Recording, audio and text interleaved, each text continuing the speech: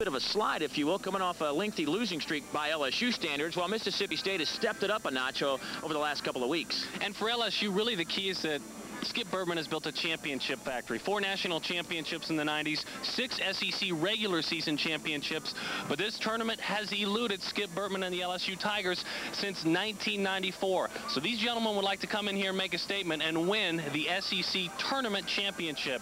Heaven knows they won a lot more of those outside of the tournament, though, of late.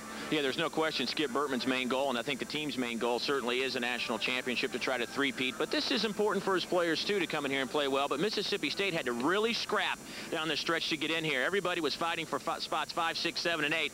They were one of the teams that fought their way into this tournament. Absolutely, and this is a team that really nobody wants to play. Pat McMahon's group has a lot of character. 2/3 of the way through the season, this team was 6-12 in SEC play. They went 1-2 in a weekend series against Kentucky, but that character has shown through. They went 8-3 to finish out the season in SEC play, and they fought their way in. They had to win on the last weekend of the season and win big just to qualify here. So it's a team really that nobody wants to play. They lost 2 of 3 against Kentucky about the midway point of the SEC season. Right. And since then, they have turned it up a notch, and they are playing good baseball. They win on day 1. They lose yesterday, however. They will try to get things righted today against LSU, a tough opponent. We are just moments away from first pitch of our doubleheader as we come to you from Hoover Metropolitan Stadium. Stay with us. First pitch is next.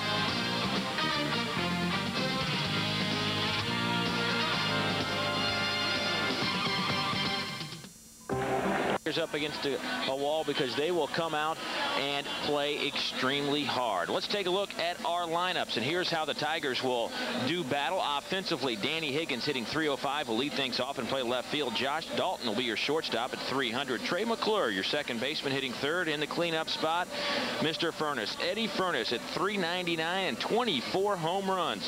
Brad Cressy's behind the plate. He's hitting .318 and he only has 22 long balls. Clint Earnhardt, your designated hitter. Blair Barbier's over at third base at .242. Cedric Harris out in center field, and Jeremy Whitten is in right field and hitting ninth.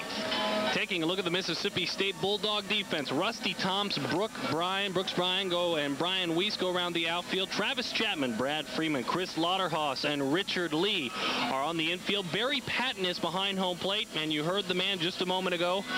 Chris Reineke is on the mound, the right-hander. He has been the Sunday starter for this team. Talk about conference weekend, Friday, Saturday. This is the gentleman that has pitched on Sunday. There you see the numbers. The key, he gives up an awful lot of base hits, 81 hits in just under 60 innings. 59 strikeouts in those 58 2/3 innings pitched. But one thing Chris Reineke is a professional prospect. A fastball that reaches close to 90 miles an hour. Very, very good off-speed pitch. He'll throw a slider and a curveball. The key, though, as Dave mentioned, you can't back these guys into a corner, and you have to get ahead of this LSU lineup. Really, nobody is more timely hitting than this offensive explosive lineup right there. Skip's crew, they hit when they have to. Lowest average in the conference, but the key is probably the most timely hitting team in the conference. There are some numbers on Mr. Bertman, now in his 15th year as the leader of this Tiger baseball team. And, of course, they are looking to three-peat as NCAA champions. Their first task is to come out of the losers bracket and pick up an SEC tournament champion. And we are underway. First pitch swinging, a strike to Danny Higgins. The numbers on Higgins are pretty impressive. .305, 10 long balls, and 27 RBIs. He does have 12 doubles to his credit.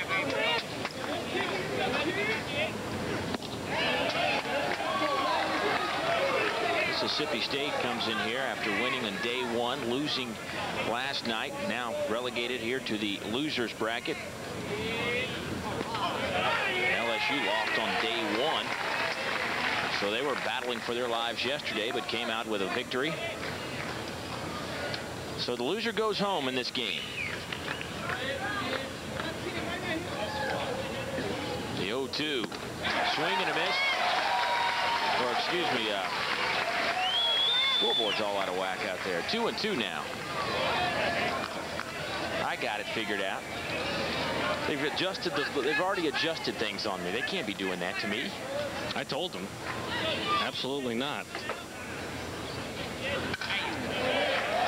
Foul back, still 2-2.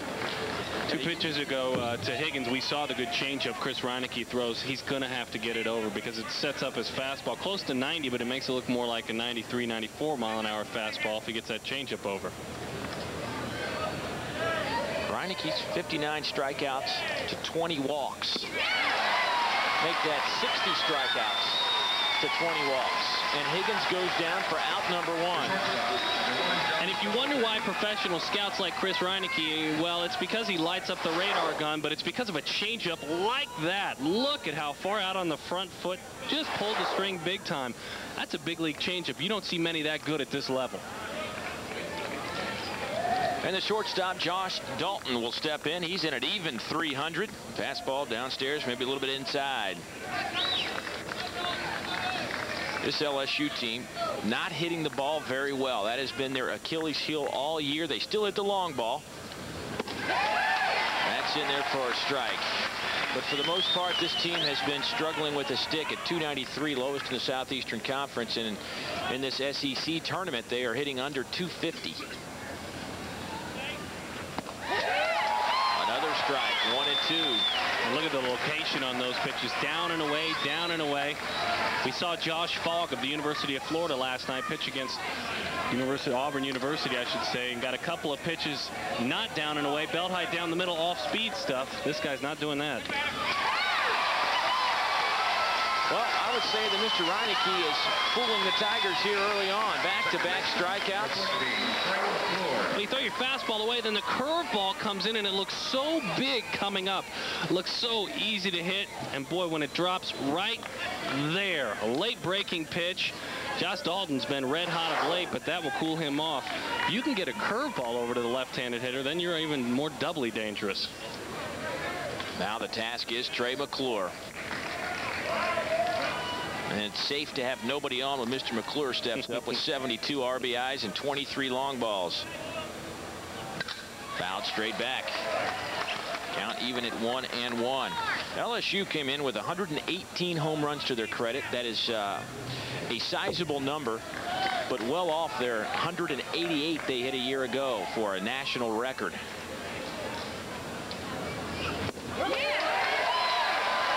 John Magnuson behind the plate calls that a strike, 1-2.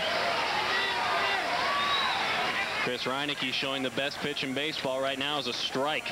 Get ahead, strike 1, and then you go strike 2, and you have 3 pitches you can reach to for the out. The 1-2 in the dirt. Not bad pitch selection there. McClure's a guy who can drive the outside fastball out of the ballpark the other way. So we tried to set him up in that location, but tried to get him chase the curveball out of the zone. The 2-2. Hammered into left center. That could get to the wall. It's cut off at the track by Rusty Toms. His throw into second will be way too late, and Trey McClure now has his 9th double of the season. And he got a pitch upstairs, and Mr. McClure just nailed into left center. That's exactly what happened. Belt high down the middle, no doubt about it. 3, 4, 5. McClure, Furness, and Cressy, they will absolutely kill your mistakes. So you have to be just as fine. It doesn't matter how good the curveball you threw before is. If you throw a belt high down the middle, you're in trouble, and it doesn't get any easier now. Oh, and he's lucky that pitch stayed in the ballpark. McClure with 23 home runs could have easily put that over the left field wall. But now the task, as you mentioned, Darren, is getting out Eddie Furness at 399. 24 homers, 21 doubles, and a paltry 65 RBIs. And it doesn't hurt when you have a guy like Trey McClure in front of you who hits 319. And Eddie's in such good shape, and he stayed that way all season. Dropped some weight in the offseason. He's become a more athletic player, and he was a little disappointed in not being a top 10 round pick, and he's going to show him this year, and he has. Fooled him on that one. That's the pitch to the power-hitting left-hander. You still have to be careful not to leave it out over the plate, but the changeup to the lefty is the key. He's gone curveball, changeup. Let's see if he wants to throw a fastball. Well, Furness against Ole Miss last weekend set the SEC record with 81 career doubles.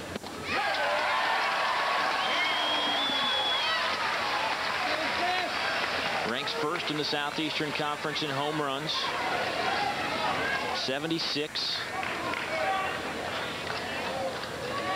Palmeiro, Rafael Palmeiro, held that record with 67. That's outside. 2-2 with 2 down. He ranks first in LSU in home runs, RBIs, doubles, hits, total bases, walks, second in runs scored, third in at-bats, and tied for third in batting average. That's fouled right back at me. Did you see me make that effort? Yeah, it's right over there next to you. I might get hurt. I've already been hurt. You Darren playing in pain today.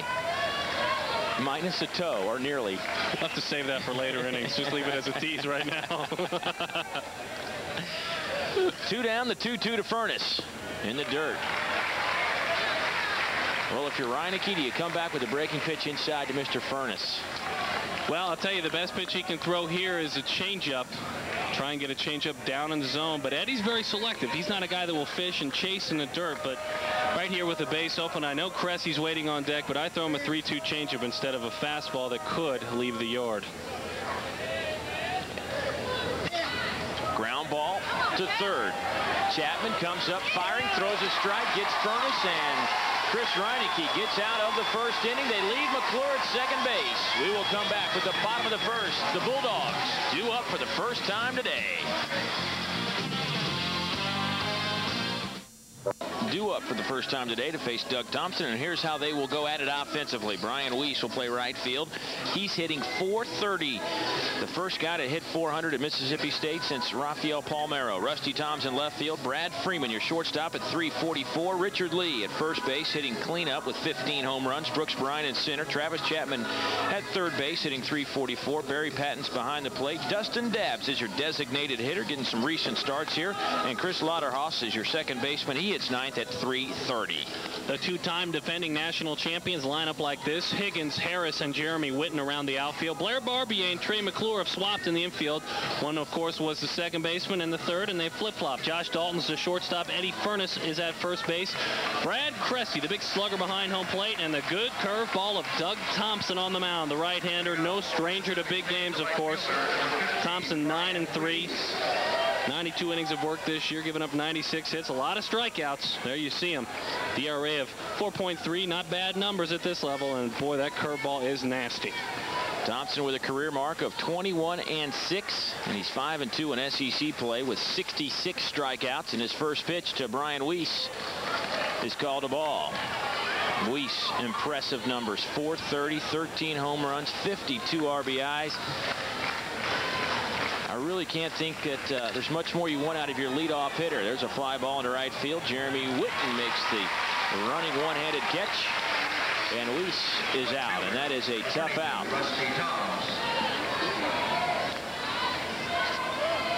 Thompson a little bit different in Reineke. He will change speeds, but his curveball is such a hard curveball. He's not going to show you a changeup as much. Everything close to the same speed. The fastball mid-80s, a little bit higher, and the curveball close to 80 miles an hour as well. Rusty Toms, .315 on the year. Toms, not a lot of pop in his bat, but a good on-base performer. Pat McMahon, in his first year as the head coach of Mississippi State, took over for Ron Polk, who's now with USA Baseball.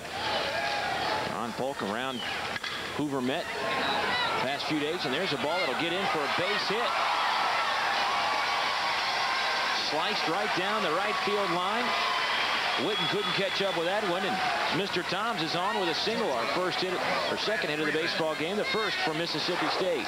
Toms does the right thing, looks curveball and adjusts fastball. If you can do that all afternoon against Doug Thompson, you will be successful, because he doesn't have the fastball that he can reach back and totally blow it by you. Plus, it's a straight fastball. Good piece of hitting.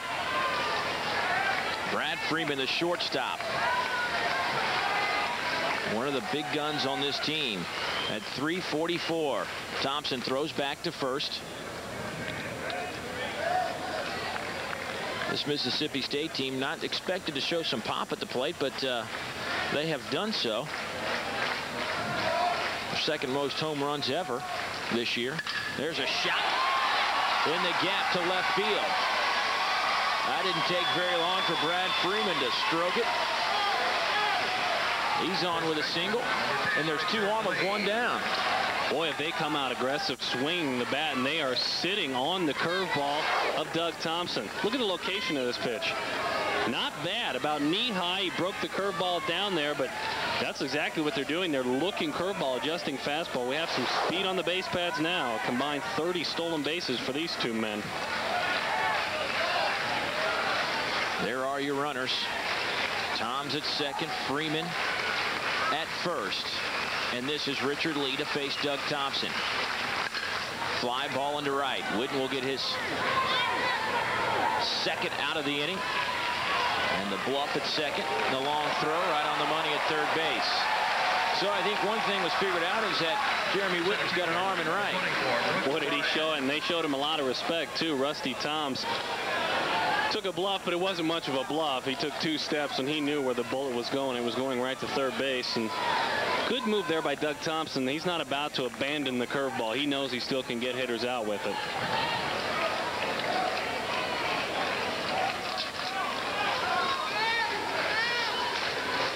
So Thompson 1 out away of getting out of potential danger. 2 on, 2 down. We're in the bottom of the first. And that's in there for a strike.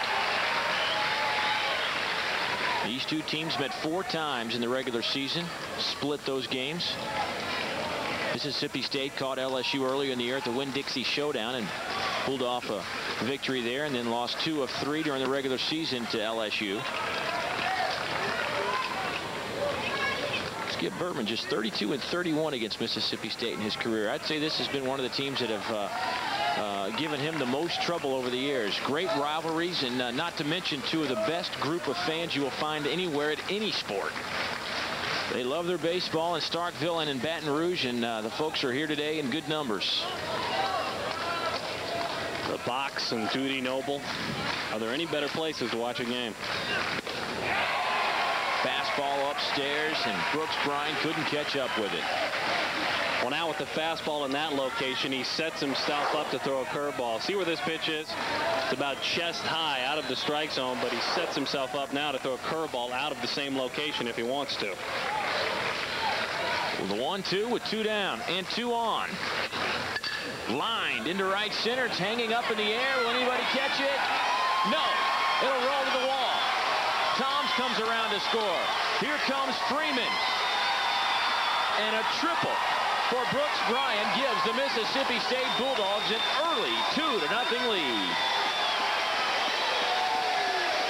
Brooks Bryan just 1 for 7 in this tournament to this point. It was the curveball, but he was sitting on it. Not a bad pitch down in the strike zone. He did. He threw it out of that same location, but Brooks was thinking right along with us upstairs. What a great piece of hitting. The key on that one, it's hard to keep your weight back on that big breaking curveball. Usually get out on that front foot, and it's a pop up the center.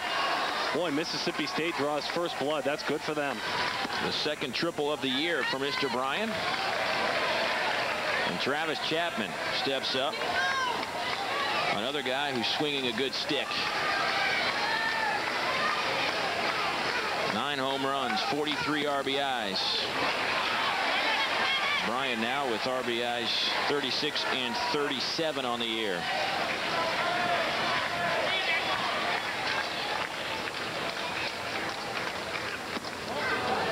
In stairs, inside, upstairs, in stairs, in stairs.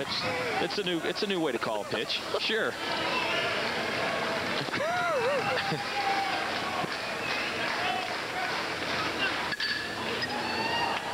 That'll be out of play. Somebody will get a souvenir. My man with a glove out in right field trying to catch the foul ball. Didn't even attempt to use his glove. Nope. Lost a shoe but gained a ball. How could anybody walk around this ballpark without shoes on? Well, you'll explain that to us a little bit later, I'm sure. There's a fly ball into right field. Jeremy Witten makes the out, and he makes all 3 outs this inning, but it wasn't before. A triple by Brooks Bryan. Scores 2, and the Bulldogs take a 2-0 lead. Approximately 8:30 tonight. We are just getting started here today with a double dip, and of course we'll be here the next couple of days. But Alabama and Florida after this game. First pitch to Cressy in there for a strike. Reineke gave up a double. Trey McClure in the first, but struck out the first two guys and got Eddie Furness to ground to third, so no damage done, and now he has to get past Brad Cressy. He takes a look at strike number 2. Cressy, Earnhardt, and Barbier.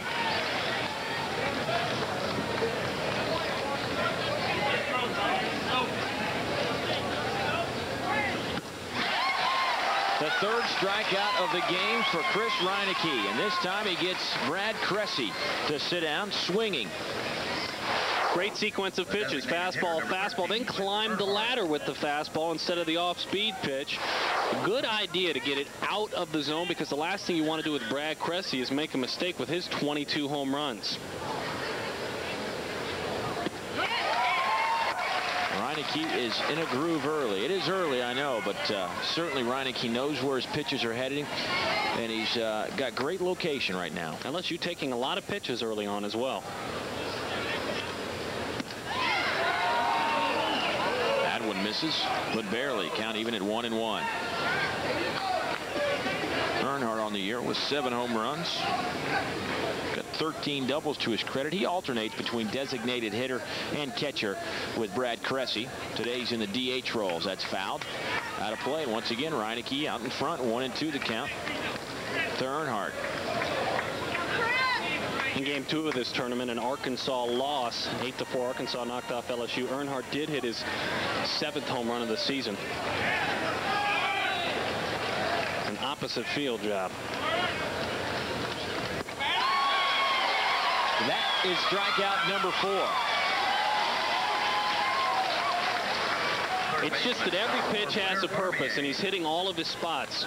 See where Patton's set up, and look where the pitch is. He barely has to move. Even the fastball before to Brad Cressy up in the zone where he wanted it.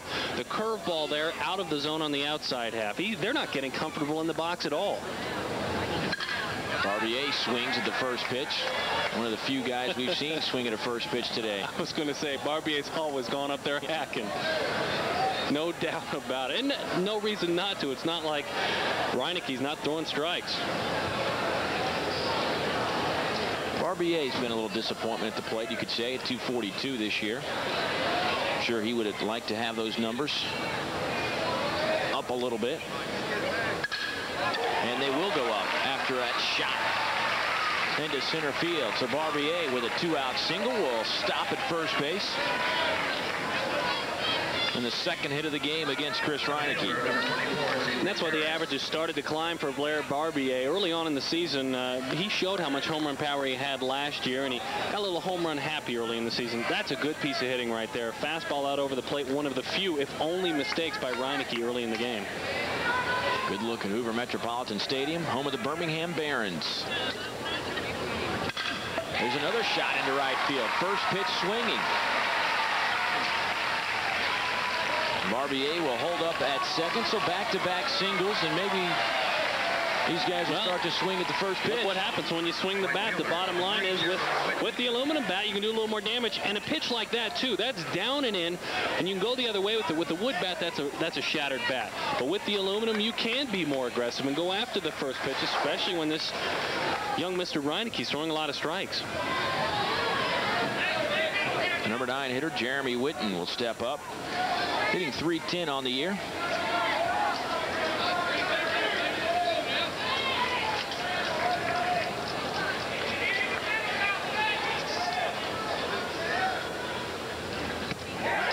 Breaking pitch. In for a strike, 0-1.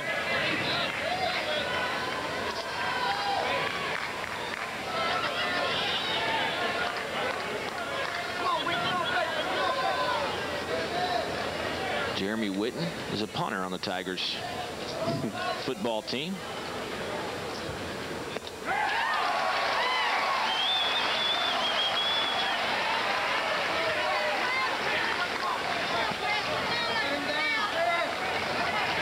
Actually, before the spring game, or actually during the spring game in Baton Rouge, Jeremy trotted over from the baseball park to the football stadium in his baseball uniform, got loose wearing the baseball uniform. Just threw the football helmet on. LSU should have a dandy football team this year. Can't wait for football. It's just around the corner, believe it or not. a little bleeder to the first baseman, Richard Lee, an easy out. So LSU stranded one in the first. They strand two here. The Bulldogs lead after 1.5, 2-0 over LSU. Here, Mississippi State and LSU, part of our lovely crowd on hand. That was the largest crowd to ever see a college baseball game in this state. I think they get into this rivalry a little bit, huh? I would say so. Great place for the SEC baseball tournament. Great host here at Hoover Metropolitan Stadium, and just a great facility all the way around. And Barry Patton steps in and takes a big cut at the first pitch from Doug Thompson. He's in the hole 0-1.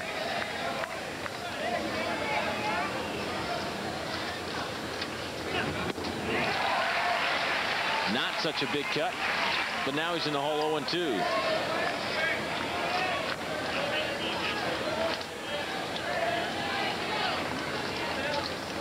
Thompson gave up a triple, had scored 2 in the first, and then throws 3 pitches right past Barry Patton. Breaking pitch, Patton never had a clue. No, and that's just what the doctor ordered for Doug Thompson after getting lit up last inning. Comes out strong, and is that a great location for the curveball ahead 0-2. No way that he hits that pitch as all. As you mentioned, that's what he wanted to do. He didn't want to give him anything hittable. And Dustin Dabbs at 222. Swings and misses at that pitch. Dustin, a guy that didn't play for nearly the entire season, but has stepped up of late. Has a handful of starts to his credit. John Knott, a freshman who was playing some first base and had some pop in his bat. Has 13 home runs this year, but has struggled tremendously of late, so they decided to bring Dabbs in. And Dabbs takes a look at 3 quick pitches, and he will head right back to the dugout. So 6 pitches. And Doug Thompson has 2 strikeouts here in the second.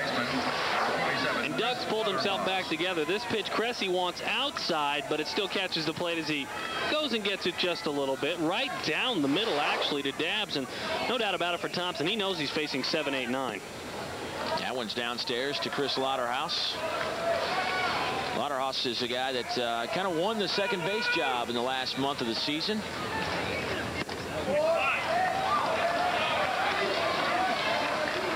He's played extremely well at second base, and he's swinging a pretty good stick as well at 330. Another strike. 9 pitches in this inning for Thompson, and 7 have been for strikes. And look at Doug Thompson. He throws the ball, gets the baseball back, and gets ready to get right back on the rubber. He's taking a breather this time, but both these pitchers working very quick, not letting the hitters get comfortable. There's a high fly ball into right center. Cedric Harris weighs off Witten, and Harris makes the catch in a 1-2-3 inning. Doug Thompson might have found himself a groove. Couple of strikeouts, but the Tigers still trail by 2. Mississippi State 2, LSU nothing. Both teams with 3 hits, and we go back to the top of the order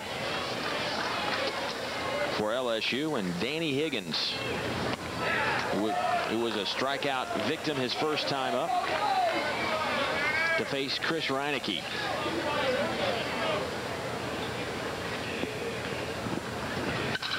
Fouled straight back off the plexiglass, off the net, down to the field. There he is in the tournament, 2 for 5 at a home run. Picked up his only RBI on that long ball. Fastball outside. Had some pop on it. Not a bad pitch right there off the off-speed pitch. He drilled the outer half of the plate and just outside of the black, I should say. 3-1 to Higgins. Reineke a little miffed, getting behind. 3-1 on Higgins. I'll be shocked if he walks him. The way he's thrown in this ball game, he's challenged hitters so much. He did. Took a little something off of it, stayed outside, and Higgins is on with a walk. And that leads us to Josh Dalton, who will be followed by Trey McClure, then Eddie Furness. That's a situation, too. You get a 3-1 count. You've been pumping the fastball in there, getting your off-speed stuff over and the changeup. And then all of a sudden you get in a 3-1 count. You tighten up a little bit. You aim the pitch, and that's what happens. Really nothing on it. Comes up to the plate like a dead fish. Dalton, also a strikeout victim, back in the first. Takes a look at a strike right down the heart. How hot has he been? 650 coming into the tournament. And then 0 for 7 in the tournament, so starting to cool off, but just ripping in the regular season. 0-2 on Dalton. You know, he's a guy, too, that probably put a lot of pressure on himself, filling the shoes of Brandon Larson. First-round draft pick. 40 home run man who played shortstop last year for LSU, and now he's finally just starting to be Josh Dalton. Breaking pitch downstairs. Well, he started every game at short, which helps that you know you're going to be penciled in every time. And he transferred in from the Big 8 Conference, Nebraska, and certainly the reputation of the LSU baseball program is a great place to go play baseball, but having to fill some big shoes like that is a tough task for anybody, and it's got to wear on you after a while when the team as a team is hitting below 300, a team known for their power, and they're popping the bat, not hitting the ball very well this year. And I'm sure a lot of people were pointing at the shortstop position, I'm sure, during the course of the year, and you know how people scrutinize baseball in LSU, but that has got to wear on you. Two people, actually, I think were affected. Blair Barbier as well. Those two were quite a tandem, and I think that Larson took any pressure off Barbier when he was a freshman, and Barbier delivered some big power numbers. So both those guys were affected by the loss of Brandon Larson. Fouled back, 2-2. Boy, was he something to watch. Remember the home run he hit at Arkansas? Had some of the longest home runs I've seen. He was incredible. And if you go up to him and you talk to him and look at him, and he doesn't look like a guy that has that kind of pop. But my goodness, Brandon Larson knew how to handle the stick. Glad we had a chance to watch him play. If only for a year. See if Skip wants to start the wheels rolling here. Danny Higgins, 3 of 5 stolen base. Let's see if he wants to have a little hit and run action. Runner going, strikeout, safe at second. Dalton goes down on strikes for the second time in this game, but Higgins picks up his 4th stolen base of the year. Well, it wasn't a hit and run. Either that or Josh Dalton missed the sign because he took a fastball right on the inner half of the plate. But a huge jump for Danny Higgins. Obviously, Chris Reineke intently focused on the hitter in Josh Dalton. Really didn't pay much attention to Danny Higgins. Chalked that one up to stolen against the pitcher and knocked the catcher Barry Patton. First out of the inning, and Trey McClure, who doubled to left center his first time.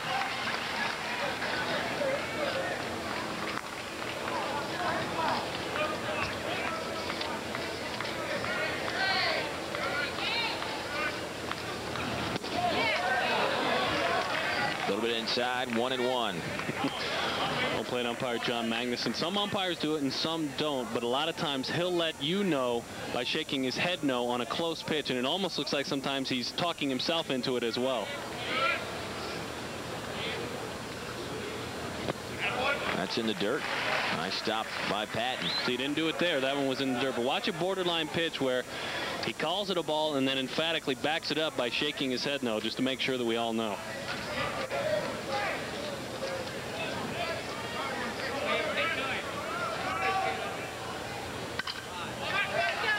Pitch was upstairs, took a cut at it, and fouled it right out of the ballpark. By the way, our souvenir that was over here, the foul ball that's in the box next to us, they came and got it. They took it. That is not right. That is not right. It was our ball. Give it back. We're going to take our ball and go home. In about 6 hours, we'll go. First of 2 today right here on SEC TV. That pitch is in the dirt. Count goes to full at 3-2. The second time in a row that Reineke has run a count 3-2. Temperatures today hovering around 90. The clouds have come in a little bit, not expecting rain for the weekend. That is good news. Ground ball to third. Nice stab by Chapman. Comes up firing. It's high. Got him at first. Richard Lee got back on the bag and got McClure at first. A tremendous play at third by Chapman. Boy, these are the kind of plays you remember as saving a ball game if it's close late. Goes down to one knee after he makes a diving stab. Now watch this throw. Barely has time to set himself, but the key is at first place. Richard Lee, let's see if he got him. He did, back on the bag in time. Boy, what a great job by Richard Lee coming back down on the bag, doing the tap dancing, realizing where he was. McClure thought he had a base hit. Could have got picked up an RBI on that, but a great defensive play by Chapman at third keeps Higgins at second. And there's a strike to Eddie Furness. Furness grounded to third to end the first.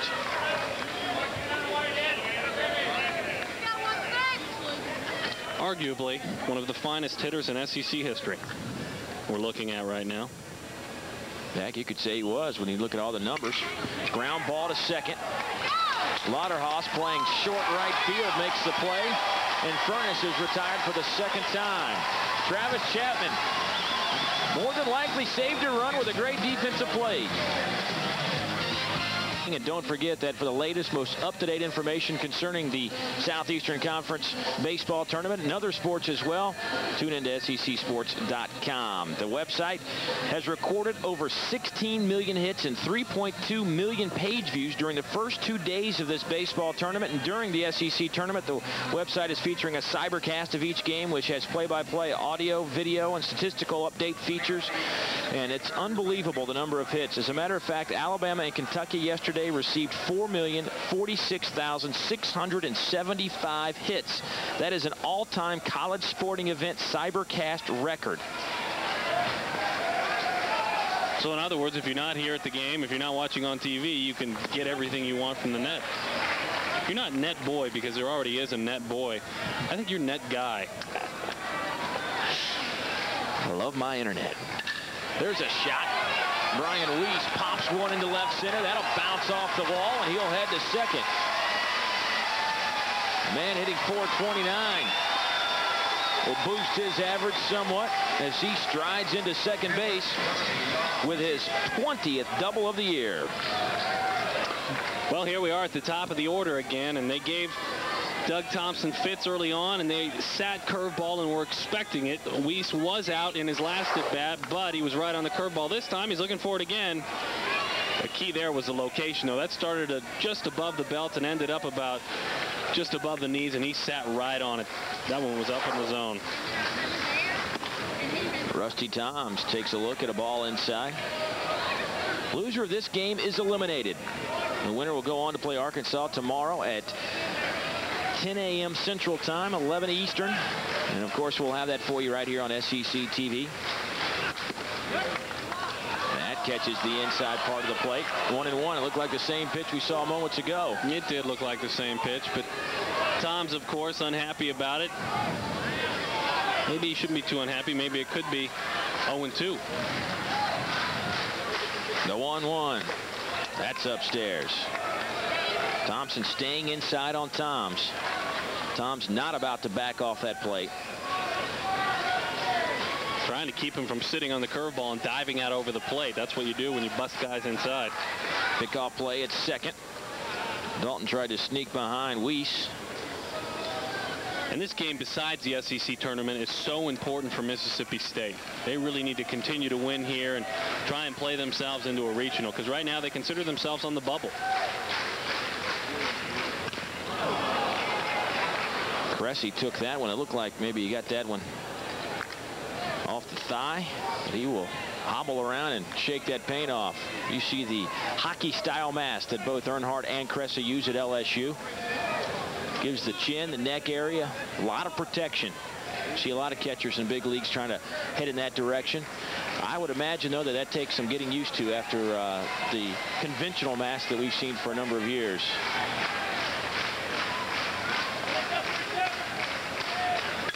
There's a shot into right field, Darren. Exactly what you were talking about.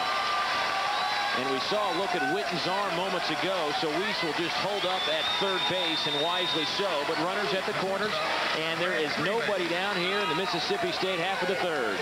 Well, he knew he couldn't keep on throwing fastballs inside, missing for balls. He was sitting on a fastball out over the plate. It's the same old thing. You look curveball and adjust fastball and drive it the other way. He did it in his first at bat. He's done it again, and he has Doug Thompson figured out. Thompson has shown the changeup to a left-handed batter, but he needs to start throwing a few changeups to righties. Here comes Brad Freeman, who singled back in the first, came around to score on Brooks Bryant's triple. Hitting a cool 500 in the tournament.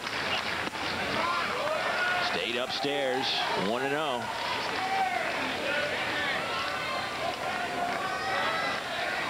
There's Weiss at third. And there is Toms at first. And there is nobody down. The Bulldogs already ahead 2-0. 5 hits in the game for Mississippi State. And Pat McMahon knows what's at stake. He's been open to discussion about this upcoming NCAA tournament. There's a high fly ball into left field. Higgins going back. He's at the track. That's out of here. A 3-run shot by Brad Freeman gives Mississippi State a 5-0 lead over LSU.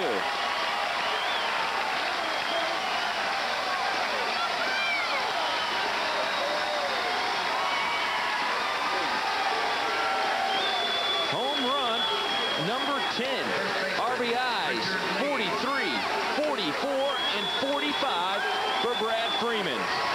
They have gotten totally comfortable in the batter's box. They sit curveball and adjust fastball. That was a curveball that stayed right out over the plate, belt high down the middle. And Freeman just got his hands extended, and boy, was he ever looking for that pitch. Has he had an incredible tournament. And Thompson is rattled as he hits Richard Lee in the shoulder. Breaking pitch had no break in it. We talked about it. Sorry about that, Doug. Just shaking up right there, and he didn't hit him on purpose, as some might think. You mentioned, I believe that was either a changeup or a curveball. He just was frustrated, tried to throw the heck out of it. Here comes Brooks Bryant, who tripled. This time he tries to lay it down. Foul ball. Actually got a piece of it. Take another look at this home run. Oh boy. Yeah, oh boy, is a good way to describe it. Belt high down the middle, and when you're looking for a curveball and you get that one, that's almost like a dream come true. 5 runs on 6 hits, and we're not out of the third yet. Nobody down here in the third against Doug Thompson. That's in there for a strike.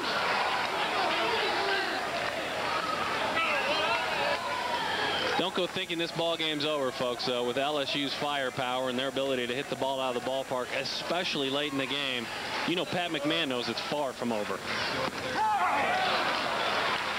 That is a perfect pitch. Outside part of the plate, and Brooks Bryant will head back to the dugout. Thompson just battled his way back and gets the strikeout. Well, it shows you a little something, too, about Doug Thompson. We see some action down in the LSU bullpen. Jake Estevez, who has started and relieved for this club after taking last year off, transferred back into the LSU program. He can do a little bit of it all, as can most of the guys. Skip Bertman trains his pitchers that way. But a good sign by Doug after hitting the batter, after giving up the 3-run homer. Looks like he pulled himself back together against Bryant. Throw back to first. Nothing happening over there. Because he's a young man that pitches with so much emotion. That's kind of his guide. And it's hard at times to keep it in check. High and low. See Lee at first with his lead. Thompson steps off the mound.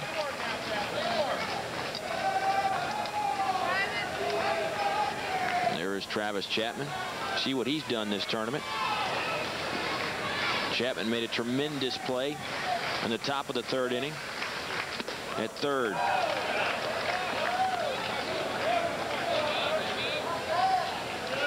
Has to stay within himself. He overthrew that pitch right there, just like the changeup 2 batters ago that hit Lee. He has the stuff. He still has the stuff to get these guys out consistently. There's a shot into right field. Witten played it perfectly. And Lee will have to head back to first. So 2 down in the inning. And that leads us to Barry Patton. And you know, Doug Thompson's a guy that's been in the big games before. He won the game against Alabama at the College World Series a year ago. A spectacular season. Was an honorable mention All-American. So being in pressure situations like this, where the loser of this one heads home, and right, this is a situation where Doug Thompson has been before. Well, as you mentioned, pitching in the biggest situation where the loser heads home.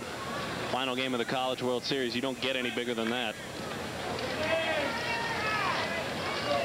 Was called upon last year and did a wonderful job.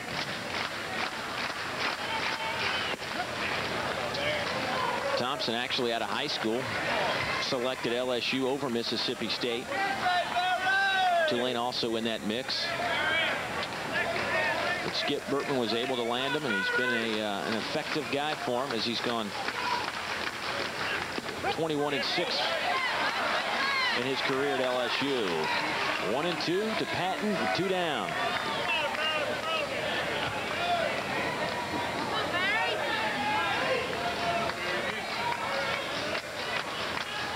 Here comes the 1-2. Patton strikes out for the 2nd time in the game. Thompson rallies back to strike out 2, but he gave up a 3-run long ball, and the Bulldogs lead it by 5.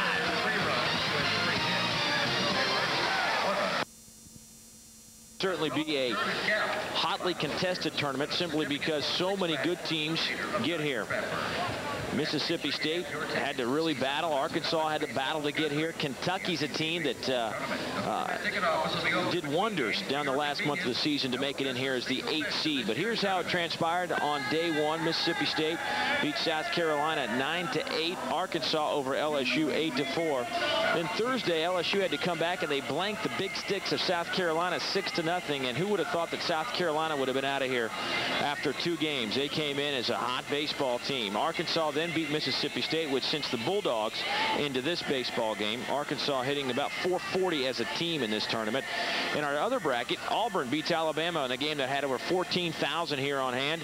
Kentucky loses to Florida. Florida had to rally to come back and beat Kentucky 6-4. And then on Thursday, Alabama beat Kentucky. That sent the Wildcats home, but congratulations to Keith Madison and company for their performance just to get here was certainly something to cherish. As a matter of fact, he even brought his team by the Hoover Metropolitan Stadium before the season was out and said, guys, this is where we want to be. And about that point, they brought them, they picked it up a little bit and got here to the tournament. And then Auburn beat Florida last night 6-4, sending Florida to the losers bracket. So Auburn and Arkansas are taking the day off, and they will play tomorrow. And there is Pat McMahon, who got his team to rally. The rally call was sent out in Starkville, and his team has responded. You see his numbers here in the first season, 36-19. And with that, I will send it to my partner, Darren Sutton, will take you through the next 3 innings of baseball, and hopefully they'll be as exciting as the first 3. Darren? Be glad to, partner. Brad Cressy, Clint Earnhardt, and Blair Barbier. 5-0 Mississippi State. And this is a team, as we talked about in the open, that no one really wants to play. The 7th seed in the tournament. They fought their way in. Last couple of weekends they had to win.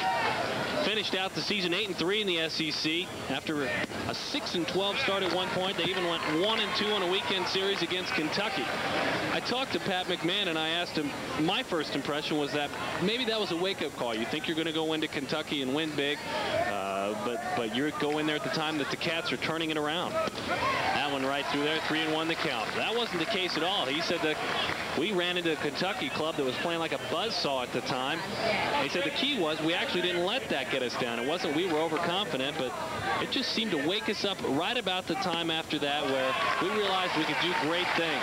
Brad Cressy on 5 pitches, draws a walk. But both those teams were down at the time, and I think Mississippi State was hoping that they could fatten up that weekend on the Cats, but the Cats were just about to crank up their machine. But then they go 8-3, Mississippi State does, to finish out the year. And all he was talking about when I talked to Coach McMahon was character. He said this club has so much character and they work so well together. Clint Earnhardt takes ball 1. You see the tournament numbers. Clint hit that home run back in game 2. It was an 8-4 loss to Arkansas. Well, the crowds have been great. Just looking down at the different times. That game 2, there was close to 4,000 people at the game. We mentioned the Auburn-Alabama game, 14,390 when those two went head-to-head the other night. And a good crowd as well tonight on hand, as you see. That one's driven well to right center field, but it's going to stay shy of the track. Brooks Bryan runs it down. Throw back to first base, but Brad Cressy didn't go too far. Well, Cressy's quite a story.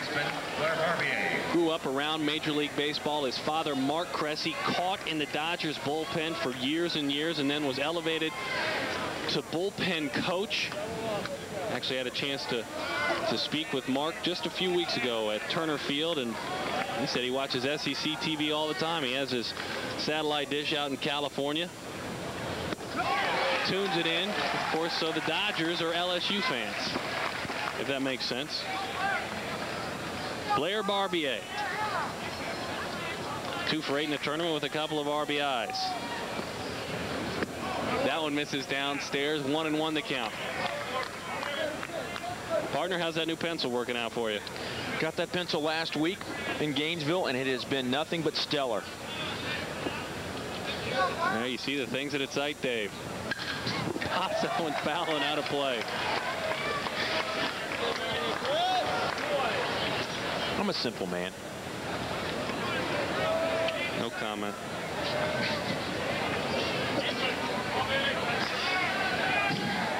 Guys in the truck think they're funny today. They do. They think they're funny.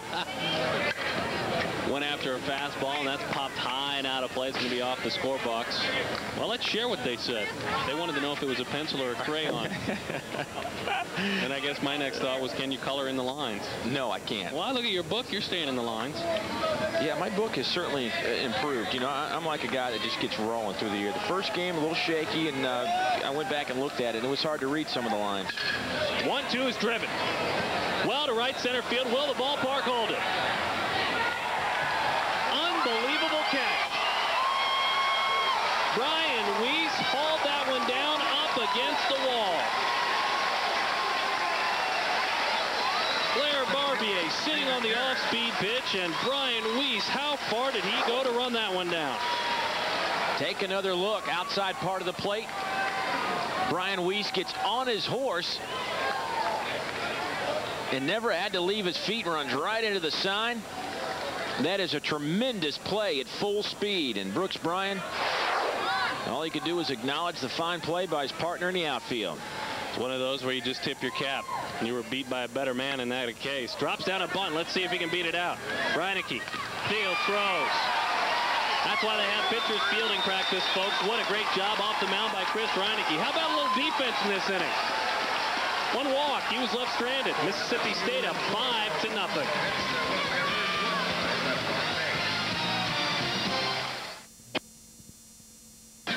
Come on. There you go. See if they're online with it. They got it. You know, you'd be doing this if you didn't have an injured toe, right? You know I would be. You gotta love this baseball. One is young Dave Neal here. How about this one right here with the jean shorts on the far left? That's you. The one with no rhythm. That'll be me. There's me leaning over the rail about to fall off. What are the chances of him keeping hold of those peanuts? Hey, that's good. Let's not climb up on there. 5-0 Mississippi State. We're having a ball here. Talked about the huge crowds. Everybody's having fun. It's college baseball at its best, and with 7 ranked teams, a regional's going to be hard pressed to put forth baseball this good. It won't happen. You're right. It just won't happen. Dustin Dabbs, Chris Lauterhaus, and Brian Weiss. 5-0 Mississippi State so far, sending a big message that they're fighting for their lives. We talked about you don't want to back LSU into a corner. Well, Mississippi State kind of backed into a corner themselves even before this ball game started, playing themselves for their regional lives. 0-2 though. Doug Thompson surrendered the 3-run home run last inning, gave up a 2-run triple in the first. Late on the fastball, will it stay in play? Just foul. Congratulations, Section 205. You see it right there.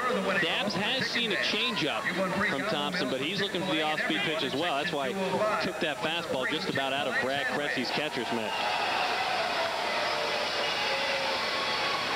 Thompson had a big start against Vanderbilt earlier in the year. Picked up a win. On April the 10th, he struck out 12 Commodores. Good curveball. And isn't it amazing when you can look for a pitch and still not hit it? Second baseman, Chris. Just take another look at what Thompson can bring to the table. And as you mentioned, he is certainly a prospect that guys will keep an eye on. And that is one of the reasons why, when you can get something that nasty to break that sharply. That one misses outside to Chris Lauterhaus. Yeah, there's definitely no short supply of scouts and baseball executives. Jim Beattie, the general manager of the Montreal Expos, was here last night. That one's lined to center field. And it gets in front of Cedric Harris. Harris tried to pull the decoy real quick, but that one bounced well in front of him. So Harris with a good try. But the number 9 hitter, Lauterhaus, has a single. Cedric really did all he could with that one. And Chris, a little bit of a threat on the base paths. We'll talk about that in a moment. Take another look at it. Harris with great speed actually broke backwards toward the wall. That might have cost him an out right there. Made a nice valiant effort, and that's the kind of play that can get by you if you're not too careful, but he kept it in front of him. And just a routine single. Brian Weiss doubled and scored back in the third. Flew out in the first. Huge cut. Jim Beattie, the general manager of the Expos, is here, and I learned something today about him. What did you learn? Well, not only does he, with the Expos, of course, and their small payroll, try and get a great bargain out of a player. In other words, somebody who can be an all-star for a few years at a good price. Just a sec. Another huge cut. But I also learned that he tries to get a good bargain out of his clothing. He's a discount shopper. He's a discount shopper. We were in the same discount clothing store, of course, Brand X clothing store. We don't give names on TV. There's a change. The 0-2. Downstairs, but the runner is advancing in Lauterhaus. The throw down, not in time. Darren, that's just heads-up baseball. That's kind of the reason why Mississippi State has been successful of late. They've been taking chances, and it's been paying off. Lauterhaus on top of his game, realized the ball was going to be a few feet away, and took off. No second thoughts about this at all. Cressy keeps it in front of him, but Lauterhaus just said, I'm gone. And he beats the throw, and now there's a runner in scoring position with one down. And the top of the order. That's why you put somebody down at the bottom of the order who is a headsy player, somebody with at least decent speed or above average, because it's almost like a second leadoff man. That's a great point. The 2-2. Got it. Just went up the ladder with the fastball, and it looked so good to Weiss. He couldn't lay off. 6 strikeouts, and we're in the 4th inning. Just a high heat, and that was way high. Weiss would love to have that cut back. That's one of those pitches that looks so good, but what can you do with it if you hit it? There's no way you can drive that pitch. It's just too high up in the zone. Rusty Toms singled and scored twice. Rips that one back up the middle. Lauterhaus is on his horse. The throw is cut off. Nobody at first base, so easily goes back to first, and Toms, he's 3 for 3. And partner heads up base running, gets Mississippi State a run. It's 6-0. Rusty Toms didn't waste any time. The breaking pitch hung out across the middle of the plate. He hit a rope out to center, and Witten comes up firing. But because Lauterhaus was able to get to second base, he just kept on moving. Throw was cut off by Furness. And Skip Bertman is going to make the change now, as Doug Thompson has seen it all. And I think Skip's a little upset with Doug, and I think Doug's probably a little upset with himself. Absolutely. Jake Estevez is going to get the call from the bullpen, I should say, and then he'll get the ball when he comes in, of course. I'm sure he's upset with himself. He's trying to get in tip-top shape, and with a 6-0 score, Mississippi State leading, we have a new pitcher. We'll tell you all about him when we come back. The defending national champs have their backs against the wall in an elimination game here at the SEC Championship. Mississippi State up 6-0, and Jake Estevez is the new pitcher. And Mr. Estevez will take the mound with his 4.95 ERA. He's 9-2 on the year, a nice record. He's made 23 appearances, started 11 games, has one complete game to his credit. Against LSU, against Arkansas, went 3.2 innings, gave up 8 hits, 6 runs, all earned through 73 pitches. But Jake Estevez has certainly thrown his fair share of innings this year, 91, and he has 86 strikeouts to 32 walks. Fighting back, and we're really just starting, folks, here at the Hoover Met in Birmingham with the SEC Championship. Of course, coming up next, Alabama and Florida is the next ball game following a short break. Then tomorrow, there you see it, Arkansas is waiting on the winner of this ball game. Then our next game, Bama, Florida, they take on Auburn, 11 a.m. and 1:30 p.m. Eastern. All sorts of baseball here at the Hoover Met, and then, of course, the championship game on Sunday. The Fighting Tigers are fighting back. They score 3 in the last half inning, and now Jake Estevez, the man on the mound, has a more important job than anyone. He needs to keep Mississippi State right where they're at. He came in last inning and faced Brad Freeman and walked him and got out of the inning. It's a beautiful shot you see right there of the Met coming in from center field, coming in from somewhere out there to where Eddie Furness's ball came to rest, somewhere in the woods, in the forest out there. Good fastball, but it misses away to Brooks Bryan. Brooks Bryan, Travis Chapman, and Barry Patton. 5, 6, and 7 for the Bulldogs. Bryan tripled back in the first inning. Put this club back on top, or on top, I should say, for the first time, 2-0.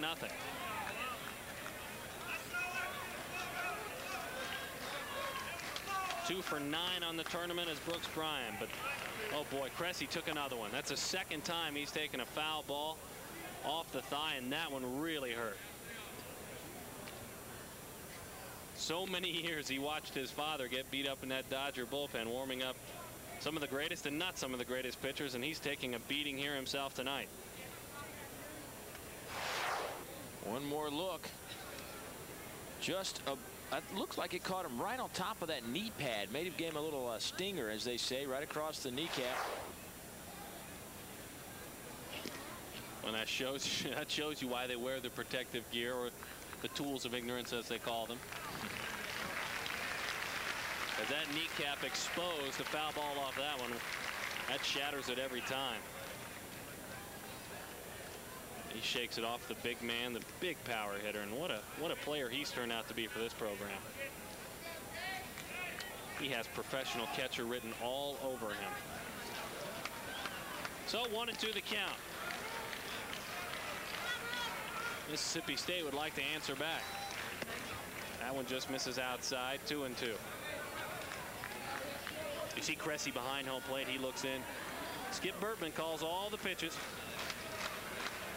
Looks like he wants the fastball. He thought about it. He thought about calling it a strike. John Magnuson behind home plate. And you see Cressy taking a look, but keep an eye on Blue behind the plate. Woo, gave it that right shoulder turn. 3-2, and he popped that one. That's coming our way. I didn't see that. My goodness, it wasn't higher. That almost hit me in the foot. Makes it a glance. If it had hit me in the foot, I would have had a hurt foot, and you would have had a hurt foot. The 3-2. Ball 4, he lost it. Not what the doctor ordered for LSU after putting a 3 spot on the board to walk the leadoff hitter. You heard some boo birds coming out, those directed at home plate umpire John Magnuson after that Well, I guess you could say he faked this on that one. Was going for the call at third, but held off and sent the runner down to first. Skip keeping his composure in there, though. Still calling the pitches, and not with any lip out there. None that we saw anyway. That has to be frustrating, though. Because if anybody goes to battle for his pitchers, it's Skip Bertman. Well, you know, I think he feels comfortable right now. Confident and comfortable. 6-3. They're back in the ball game. And as we saw, all it takes is one of these long balls from LSU, and this game could turn around in a hurry. Brooks Bryan, the runner at first base. 6 of 7 in the stolen base department. Chapman has hit the ball well both times. Flew out to right a couple of times. Has gone the other way. When he was facing Doug Thompson, he was another hitter that was looking curveball, adjusting fastball. Snap throw over to first. Chapman hitting .475 the last 10 games. Slugging percentage up around 700. As a matter of fact, Chapman hasn't struck out in his last 11 games. Pitch out. Nothing doing. Interesting call there. There is right there. You talked about it. A sign that Skip Bertman knows he's back in this ball game. All of a sudden it was 6-0. Now 6-3. He's pitching out, keeping an eye on the runner. See the man sitting next to Skip Bertman, Randy Kiesler, has been absolutely dominating this season for the Tigers on the mound. Left-handed pitcher. He's another pro prospect. That one misses outside and away. Picked up a complete game win yesterday. Kiesler did, I should say.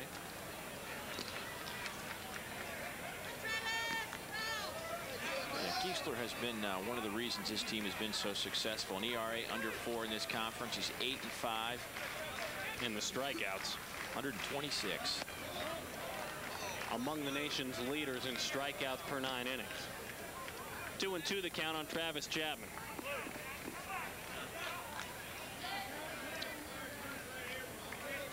Chapman can put the ball in play pretty well. Let's see if they roll the dice on the hit and run here. Nothing doing, but he hits it like a hit and run. A chip shot to right field, base hit.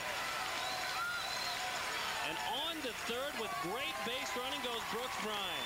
Boy, did he turn on the afterburners. May as well have been a hit and run because it ended up exactly the same. Well, just stuck his bat out. That ball was about 8 inches off the dirt and about 3 feet away. If that's not an aluminum bat base hit, I don't know. But it was obvious that Brooks Bryan was headed for third base, despite the fact that Jeremy Witten's got a gun. They were willing to challenge him. You mentioned it's so much respect for the arm, but just as Skip Bertman knows his team is back in the game, so on the other side is Pat McMahon, and every run counts. We've seen the ball leave the ballpark tonight. All of us SEC fans know what can happen at the swing of the bat. That one catches the inside corner, down and into Barry Patton. And Barry would like to get it going tonight. He's 0 for 2, a couple of strikeouts. Now 3 for 9 in the tournament with a couple of RBIs. The Bulldogs catcher loads that back leg. Late on the fastball there. 0-2 the count. We know about the Jake Estevez slider with an 0-2 count. Wouldn't be surprised if he broke it out. Because with the runner on third base in Brooks Bryan, the strikeout would be just what the doctor ordered. This is a situation where a double play really isn't good enough. Trailing 6-3, you want a strikeout. You don't want that run to come in. Cressy scoots outside. Fastball, and he was late on it. And looking for the slider as well. Was Barry Patton.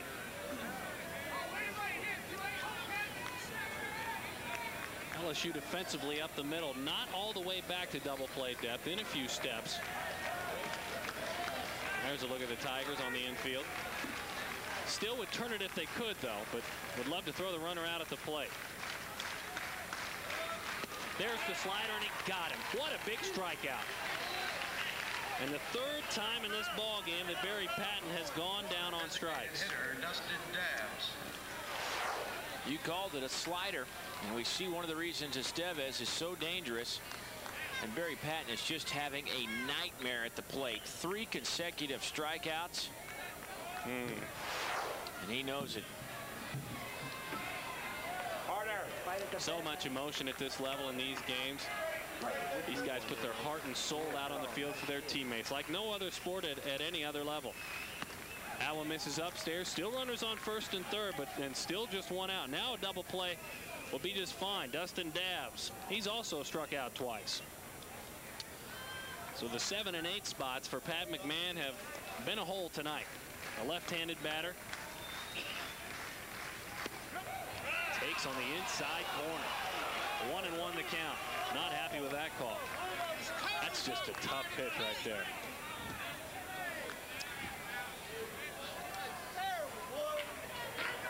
Pat McMahon trying to hold on to a 3-run lead in the bottom of the 5th inning and add to it.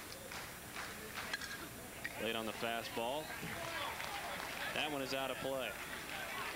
Talked about John Knott, the designated hitter for most of the season, the freshman who Dabbs has replaced. Such a power surprise has been John Knott. 13 home runs this year, but the strikeout total 44 and 158 at bats. Otherwise, we'd be seeing John Knott again tonight. But he's a young man, SEC baseball fans, that you will hear from a lot in years to come. I think the length of the season probably got to him. 1-2 just missed. Jake Estevez wanted that one. Woo, there you see him turn around and take that deep breath. The runner on third base is Brooks Bryant. Travis Chapman is the runner on first. I think you're exactly right. There's no way that any high school player is used to playing 55 ball games against this kind of pitching. Late on the fastball and just really was just staying alive as he fights that one out of play. 2-2 the count. I mean, think about it. We're looking at two guys from LSU, Thompson, who's out of the ball game right now, and Estevez. Two guys that could, you know, are going to be draft picks to major league. Will have a good chance to get to the major league level. Absolutely. And where else are you going to find that? I mean, he was having to face that week in and week out. That one's drilled. And on the slide is Cedric Harris. He makes the catch, and because of that, no problem. Coming home is Brooks Bryant. 7-3 Mississippi State. And a really good at bat for Dustin Dabbs as well, as he fell behind in the count and just battled back with a huge RBI. You know, Mississippi State got a break on that because Cedric Harris out in center field had to leave his feet, which took out a complete play at the plate with the runner tagging up. As you take a look, as Mississippi State picks up their 7th run of the game, and every run matters at this point. The number 9 hitter, Chris Lauterhouse, singled and scored back in the 4th inning, flew out to center in the 2nd. He's 4 for 8 on the tournament, 3 for 8, I should say, with a couple of runs scored and an RBI. 1-1 the count. That one catches the outside corner. Yeah, Harris is he's having a hard time getting the read on the baseball tonight. It's a couple of times he stopped dead in his tracks, either that or backed up before recovering. He can make up with it with his speed. He wasn't able to earlier. Good pitch, 1-2 the count. Well, at night, this is a very difficult ballpark. I was out in right field last night during the late game in Auburn in Florida, and it is a tough task if you're an outfielder to pick up the ball because the fog kind of settles into this area. Chop to the left side. Dalton goes the easy way for the out. 1 run and 1 hit for Mississippi State. They're holding on to a 4-run lead on the national champs. 4 over the LSU Tigers, and Chris Reineke has decided to, well, I don't know if he decided, but somebody decided for him that would be enough as he leaves with a 4-run advantage, and that leads us to Brian Compton, who will step in his place here in the top of the 6th inning. As you see the numbers on Mr. Compton, he has got some dazzling numbers, a perfect record on the year at 4-0 with an ERA that is minuscule at 1.36. He's made 19 appearances, all out of the bullpen, and he has struck out 60 to just 14 walks. So a guy who's got some serious control. He's only given up 1 home run on the year, and opponents hitting 198. Well, you can see Pat McMahon's logic right now. And he's greeted. Clint Earnhardt drills it to center, but at the track, Brooks Bryant makes the catch. You can definitely see the logic. Brian Compton for 2, possibly 3, and then Van Johnson. This is a huge game, no doubt about it. He goes to his pen, and he's going to go to all of his firepower as soon as he can. He pitched an inning versus South Carolina in the tournament in the first game. Gave up 3 hits, 1 earned run, struck out 1. Gave up 2 doubles.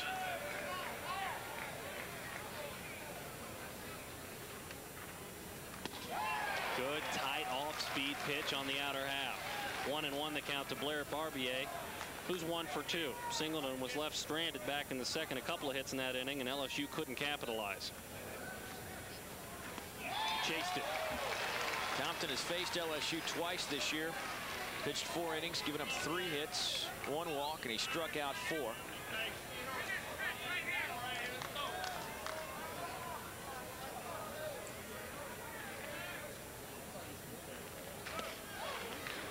One with the fastball outside there with the 1-2 count. You see Barry Patton look long and hard to get the sign, and he wants the old number 2 curveball. Sky to the left side. 3 Bulldogs converge, and none can make the catch. Barbier just barely got a piece of the aluminum on that one. He opened up with a big swing. There's a souvenir.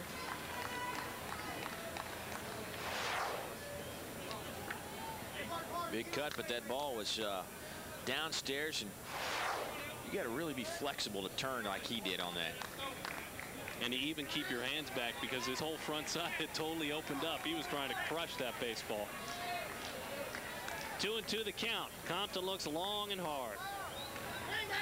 Another off-speed pitch, and it looks like right now Barbier's sitting on that pitch. Let's keep an eye on the sign behind home plate and see what Barry Patton calls. Good indication of the quick hand speed Barbier possesses. That ball was probably already across the plate before he even cocked his wrist, but still got a piece of it. Fastball in, no. Looks like he wants the curve ball again. Just missed outside. Good location, but now it's 3-2.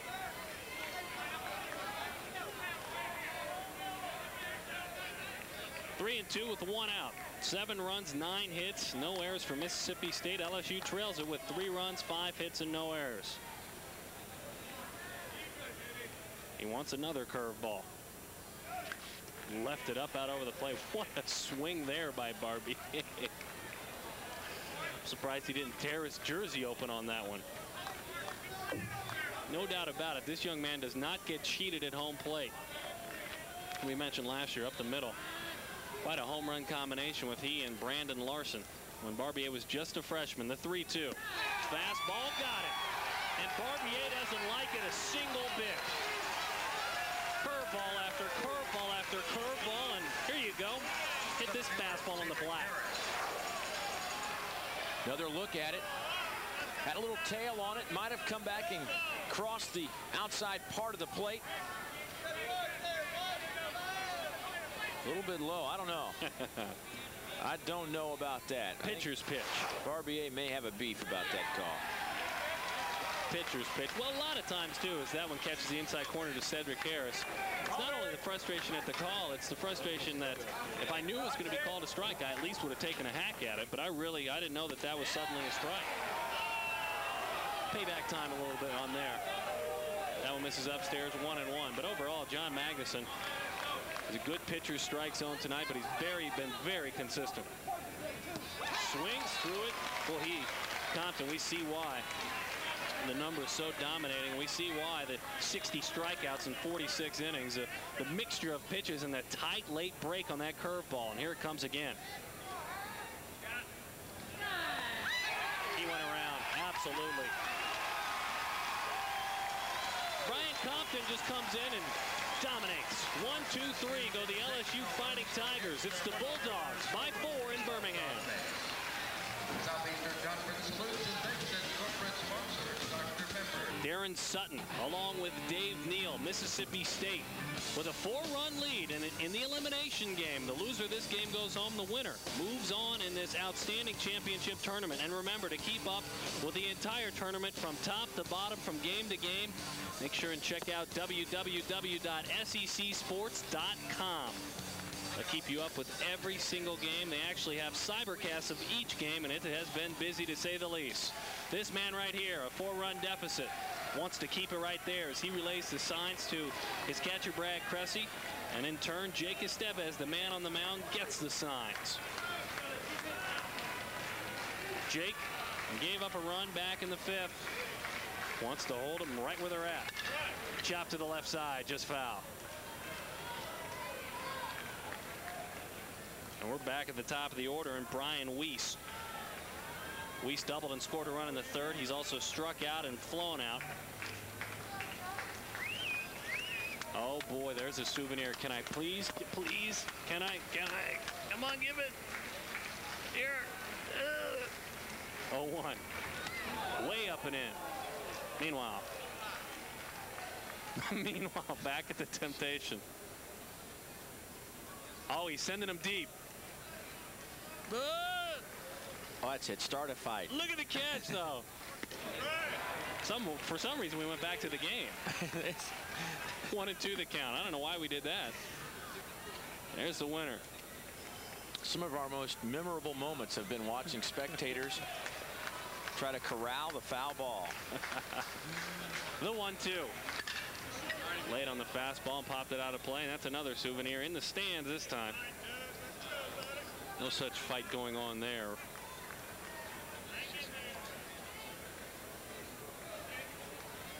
Yeah, still, boys will be boys. It doesn't matter how old they are. You get your hand on a baseball, there's no way he's letting that one go. Fastball misses up and away. 2-2 the count. LSU down by 4. Bottom of the 6th inning. Game 9 at the SEC Championship Tournament. And that's chopped to the left side. Barbier, couple of pumps, throws in the dirt. Great scoop by Eddie Furness. The senior leader at first base does it with the stick and now does it with the glove. And you want to know why this guy is an all-SEC performer and all-American? This is part of the reason. We talk about his stick, but he has got great hands at first base and makes the picture-perfect scoop in the first out of the inning.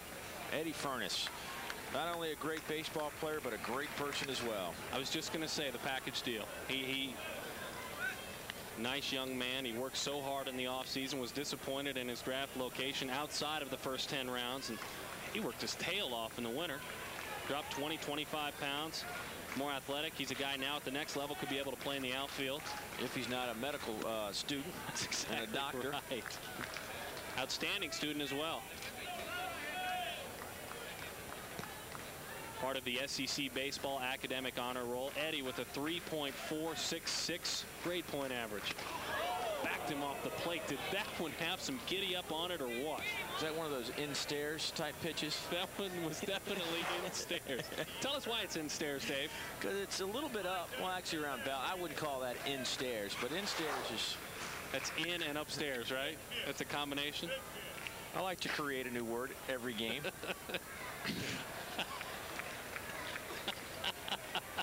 I remember. What do you remember? How much, when you host a regional, that it increases your chances of going to the World Series tri-fold. Tri-fold. That's a good one. That was last week's word. 2-2. He fights off the fastball and pops it foul and out of play. Tri-fold. Yeah, well. That doesn't make it your chances 2 times as good, but actually tri-fold. Well, let me just say this. If I'm not going to make up new words, who will? Give me a chance to, though. The 2-2 on the outside corner. What a pitch. Backwards K in the book, and really, Rusty Tom's not a bit of argument. Hustles back to the dugout. It's amazing that you can go from Doug Thompson to Jake Estevez like this. I mean, these two pitchers we have seen today have great stuff. I know Thompson was cut out of here after giving up 6 runs. But Jake Estevez, he has got all the same tools that Doug Thompson has and is oh so impressive with his fastball. That one misses downstairs to Brad Freeman. 2-run homer back in the 3rd, walked in the 4th, singled and scored in the 1st. In other words, folks, he's been hot. 6 for 11 in the tournament with 4 RBIs. Drives that one off to the right side. Talking about the SEC Baseball Academic Honor Roll, really what it's all about for these two teams. 15 combined on the field, 5 for LSU. Justin Sanders, Blair Barbier, Matt Colvin, Chris Demouy, Eddie Furness, and Doug Thompson, and 10 members of the Mississippi State team on that honor roll squad. That one misses downstairs. Brooks Bryan, Scott Clark, Mark Freed, Jeremy Jackson, Van Johnson, Richard Lee, Brett Muehlman, Sparky Sparkman, Rusty Toms, and Brian Weiss. And Jeremy Jackson, a perfect 4.0 in microbiology, the senior left-handed pitcher. And Jeremy Jackson was the Board McWhorter Scholar Athlete of the Year in the Southeastern Conference, the male Scholar Athlete of the Year. Another guy that certainly has been effective on the mound and in the classroom. And he's another one of these class acts. I mean, Absolutely. There are so many of them in this conference. It's unbelievable. And the guy at the plate right now, certainly a guy that knows what he's doing academically and athletically. A 21-game hitting streak to start the season. Pop foul and out of play, and a good at bat. He's fouled off several pitches and trying to find the one he likes. But that's so neat to see. 2 of the finer teams in the nation, and of course in this conference, and you put them together on the field and you have 15 members of the SEC Baseball Academic Honor Roll. The 2-2. Hung around long enough but didn't get a pitch to drive. Sky to the right side. For the 3rd out in the inning. 1-2-3. Go the Mississippi State Bulldogs. Can this bench and that team rally? It's 7-3 Bulldogs. As we head to the top of the 7th inning, LSU looking to do some damage. And really, you and I have talked about it, Dave. It's you host a regional, you increase your chances trifold of going to the World Series. But seriously, it's real honor for this. It is a real honor for this conference to have 2 members of this conference hosting a regional. Well, 4 teams made it to the College World Series a year ago. They'll be trying to do the same thing again this year. And with LSU hosting a regional and Florida hosting a regional, those are 2 big reasons why I think that you'll see those 2 schools, Florida, your 1998 SEC regular season champions, and of course, the history of LSU baseball speaks for itself. Back-to-back national championships, 4 in the decade of the 90s. And they're the other regionals. Miami, Florida State. So 3 schools in the state of Florida will host regionals. The one regional I'm a little unsure about is Clemson. They have struggled of late. They lose 2 games and out at the ACC baseball tournament, but yet they were awarded a regional, and Wichita State and Stanford rounded out. Now the big question becomes, how many teams from the Southeastern Conference will make it to the NCAA tournament? There's been talk of 6, 5, and 7 possibly, and there's one of the teams that we know will be there. Absolutely. The Alabama Crimson Tide, getting ready to take on Florida in a matter of moments. But it's a tough task. I'm a firm believer in numbers don't mean anything. If you deserve to be there, if you've played your tail off all season long, you've won 40 baseball games and you've done the right things, you should be there. I don't care how many teams you take from a conference. It's not fair. I totally agree, and I think competition speaks volumes. If you win 40 games and you win a bunch of games in the Southeastern Conference, the finest conference in the nation for baseball, no doubt about it. 7 ranked teams. There's no argument. Some may argue, but you have 7 ranked teams. There's really no argument. The argument ends. And if they take 7 and they're all ranked, I don't think there'll be anybody disappointed that gets to see those 7 teams play at the respective regionals. We'll take us home, partner. Dave Neal with the rest of the play-by-play action. Thank you very much. Jeremy Witten to lead things off for LSU, trailing by 4 as we move to the 7th inning. Brian Compton, the junior college transfer from Hines Community College, on in relief of Chris Reineke, who went 5 innings, gave up 5 hits, 3 runs, and looked pretty impressive. Got into 1 bit of trouble and gave up a long ball to Mr. Eddie Furness, but he's not the only guy to have done that over the career of Eddie Furness. He has 77, I believe, career home runs. 77. Let's check that, though. I always am a stickler for the numbers. You know me. Yes, sir. 77 career home runs. Of course, the SEC's best all time. Well, Witten, the number 9 hitter. Then we're back to the top of the order. And he goes down on strikes. They check it first, and Tony Manners says, yes, sir, you went around, and we'll call that a strikeout. Left fielder, Danny Higgins. Boy, Brian Compton has brought some amazing stuff to the mound. 2 strikeouts last inning and a 1-2-3 inning. Look at this pitch. Unbelievable. The bottom just falls out. And the key, as we talked about, that curveball breaks so late. That goes all the way back. Barry Patton in a unique position. Barry, I tell you what, Barry and Brad Cressy today are having their work cut out. When game time started today, the temperatures were up above 90. There's a ground ball hit to second. Lauderhouse comes up throwing. Higgins goes down. That's 2 outs in the inning. That is 5 straight now retired by Mr. Compton. And when it is that warm, one of the key things to do is to wear a blazer. Shortstop, Josh Dalton. With a tie. And a blue shirt. And no shoes. How much blood have you lost today, by the way? Come on. No violence in this show. It's a family show. Had the paramedics visit us right before we went on the air today. I guess we better tell about that. That was pretty good stuff. Darren stubbed his toe and all kinds of problems arose. And there's a base hit from Josh Dalton. Gets his first hit of the game after striking out his first 2 times up and walking his last appearance. Well, I had the new shoes, and you know how new shoes do. They wear the back of your heel out.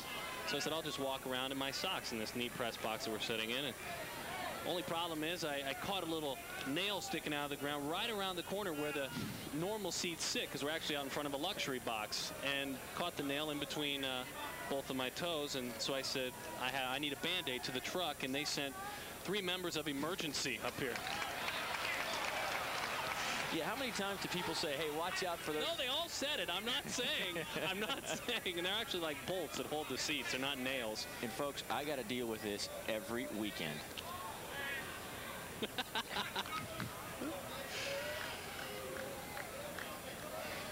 So anyway, I'm surprised Ponch and John didn't show up from Chips as well. For some reason, and I'm serious, 3 members of the paramedic team showed up here.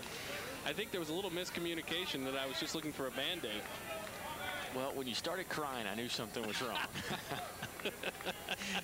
1-1 is the count. There's 2 down, and we are. I started crying when I put my blazer on.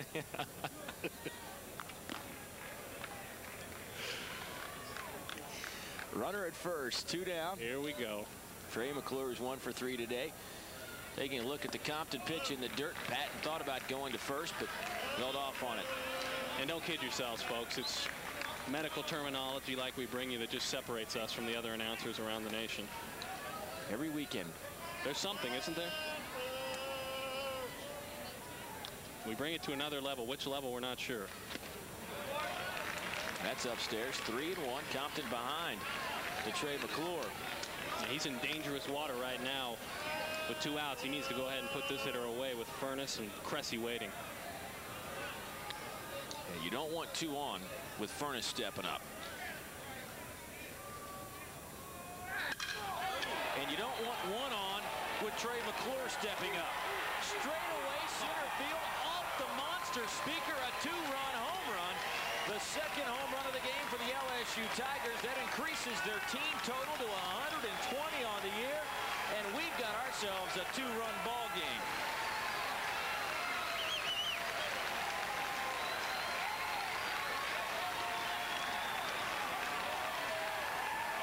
Brian Compton has shown the outstanding curveball, but you fall behind, and if you don't have the fastball to back it up with these bats and the bat speed of this LSU lineup, it will bite you.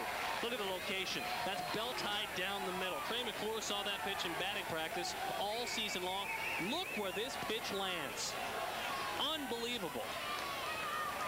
As you mentioned, off the monster speaker in straight away center field. That leads us to Furness. And here's what Furness did his last time up. Another ball that was hit like a bullet off the arm of Chris Reineke.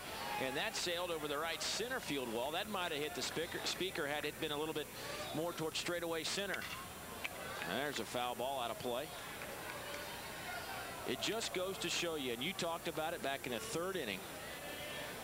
when it was a 5-0 Mississippi State lead. No lead is safe with LSU. Their batting averages has been below 300 for the last month. They're hitting below 250 in this tournament, but with the ability to get one guy on or two guys on, they can score them in one swing. That's exactly right. Timely hitting is their key, and it's going to be their key in the postseason as they continue to play on. Hard hit, just foul past the first base bag. You know, you can talk about it all you want. Okay, 250 in the tournament, lowest average in the conference. But how many teams going into LSU to play in a regional think that that really helps their chances? They won't even acknowledge that number, I don't think. Absolutely not. No head coach at any level would, especially when they hit the home runs late in the ball game that they have all season long. Breaking pitch downstairs. That was a good eye right there by Eddie Furness, too. That's something he's grown into more and more as he's grown in this conference. Such a selective hitter. And he has the walks to prove it as well.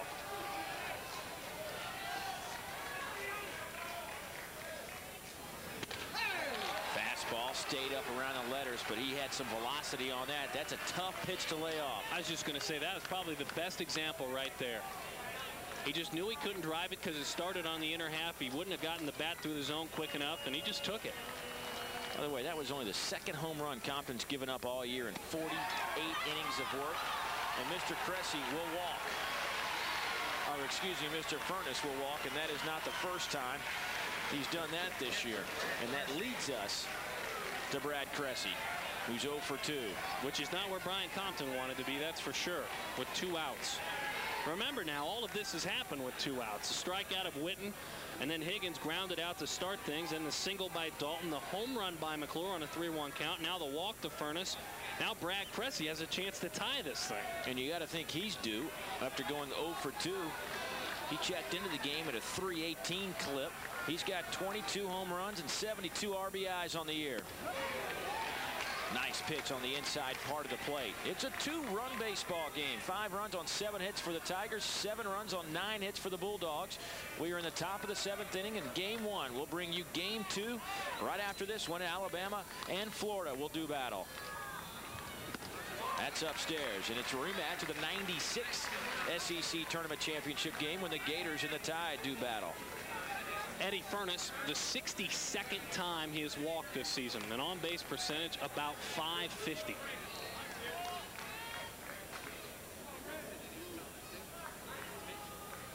Brad Cressy can hit the ball out of any ballpark at any time, and he will kill your mistakes.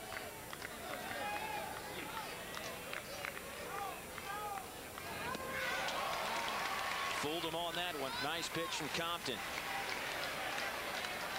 Well, that's where he needs to keep it to the sophomore, because no doubt he pulled his head out a little bit and was going for the downs. He has to stay in and try and drive that ball to the right side.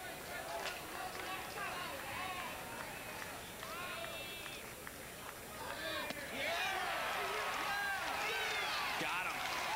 They check down to Mr. Manners at first base again, and he calls him out. Brad Cressy with a check swing strikeout. But a long ball makes it a 2-run game.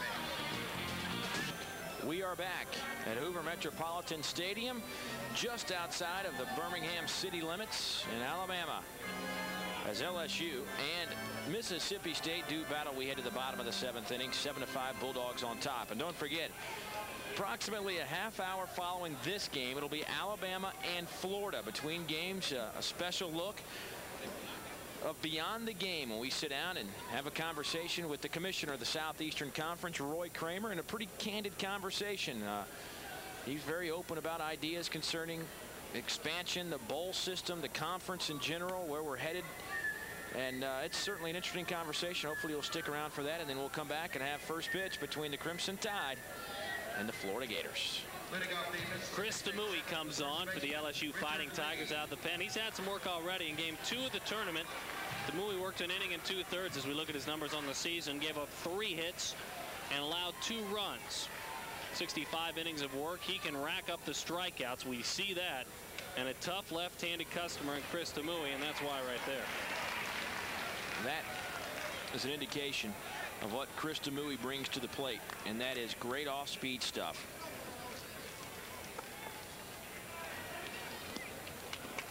That off-speed pitch in the dirt. Richard Lee 0 for 2 today. In 509 innings of work for the LSU pitching staff, they have 564 strikeouts to just 203 walks. That's in the dirt.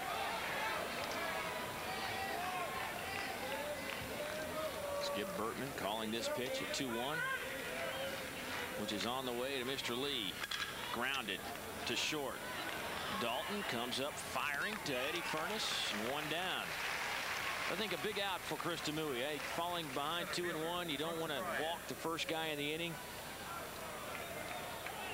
Now he's got a little confidence. Probably got a little sweat coming out now and can kind of just settle in. I think we might, unless something drastic changes, I think Demui will be here the rest of the way. He's a very durable pitcher, has been. He started for Skip Bertman. He started in conference games. He's come out of the pen. As we mentioned, all of his pitchers are very, very versatile, and he likes it that way. And that's why they've been so successful in the postseason. You know, turn and look at a starter and ask him to come out of the pen, and he's scared. They're used to doing it all. Breaking pitches have been consistently in the dirt. And he'd rather miss there than up in the zone. We've seen the balls fly out of here tonight on hanging breaking balls. That's a strike. 1-2. And that's a nasty pitch right there. Just about unhittable. Good tight late break on it.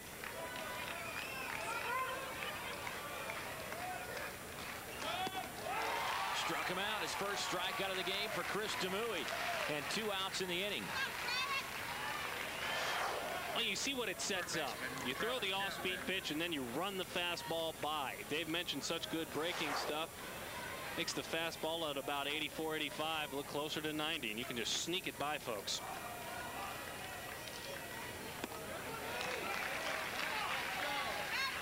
Travis Chapman looks at that breaking pitch.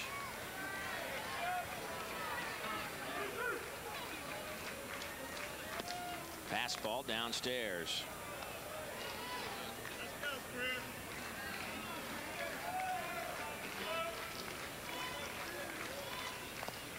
That might have hit him, and it did.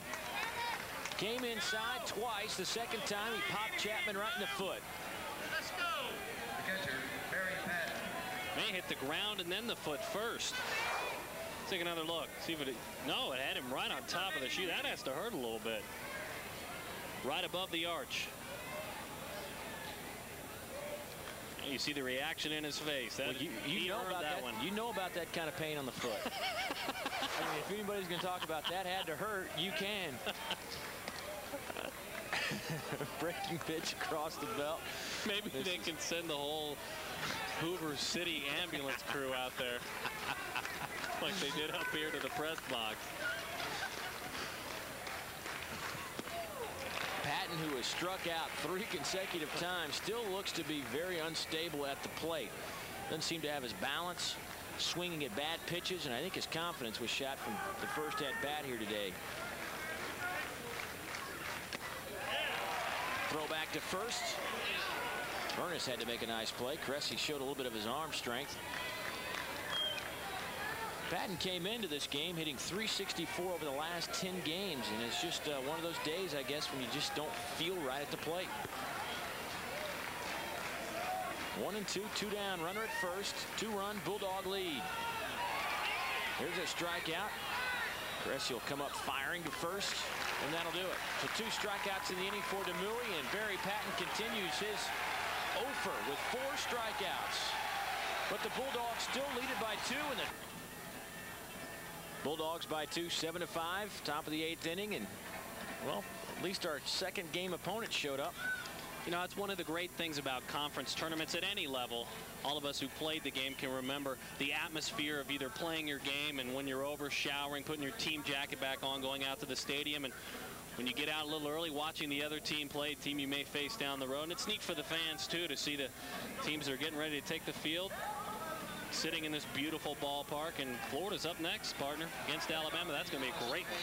Should be a dandy. Florida, your SEC champions of the 1998 regular season. They win by a half a game over LSU. And as a matter of fact, they were rained out in a third game of a three-game set against Alabama. That was the half a game difference. And all year they were trailing LSU by a half a game. And it turns out that half a game worked in their favor. And they pick up the SEC championship over LSU by a half a game. Great race this year in the SEC as Clint Earnhardt steps in looking for his first hit. He also looked at a strike there. 0-1 to start the 8th inning. You talked about it at the end of the half inning. The LSU emotion is starting to reach a fevered pitch. They know what time of the ball game it is. Well, Tony Manners isn't going to call everybody out on strikes every time they go down to him. That time he said no. Going with the 4-umpire system here at the SEC tournament. John Magnuson behind the plate, Manners at first, Tony Thompson at second, and Ken Couch at third.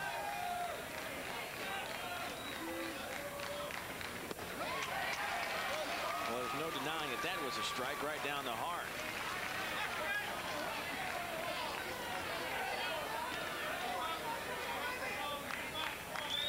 Last night, home plate umpire Tony West in the late game got in the evening session a strikeout. Compton continues to be impressive in terms of the strikeout as he gets out number 1 here in the 8th inning, and that is a big out, and that is the 5th strikeout recorded by Compton.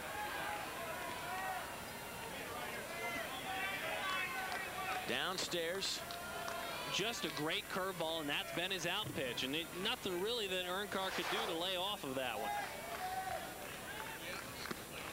Blair Barbier is 1 for 3, but Tony West, an umpire behind the plate in the evening session game last night, just came up lame after a pitch, and it turns out that he kind of tore his calf muscle and took him to the hospital, checked him out, and will be sore, but should be all right. And there's a high fly ball into left field. Toms on the track, just shy of the wall, makes the catch. Barbier just missed getting that out of the park. That ball hung up in the air, and they thought it was never going to come down, and I'm sure Toms didn't either, as he just kind of strolled back to about 2 feet shy of the wall. And boy, didn't it get quiet in here, as many Mississippi State fans held their breath big time as he went back, and then he reached the track, and everybody was holding their breath on both sides.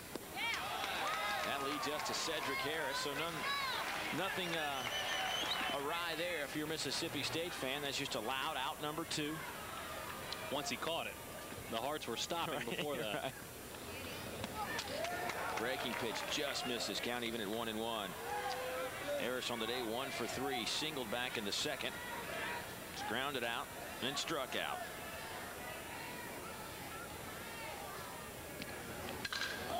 There's a ground ball to short. Freeman comes up firing. And that'll do it. That's a quick 1-2-3 inning. And now the Bulldog fans are up. They sense their team has a chance for an upset. It's Mississippi State 7, LSU 5. SEC baseball tournament from Hoover Metropolitan Stadium in Hoover, Alabama, just outside of Birmingham. And Birmingham, of course, the home of the Southeastern Conference offices.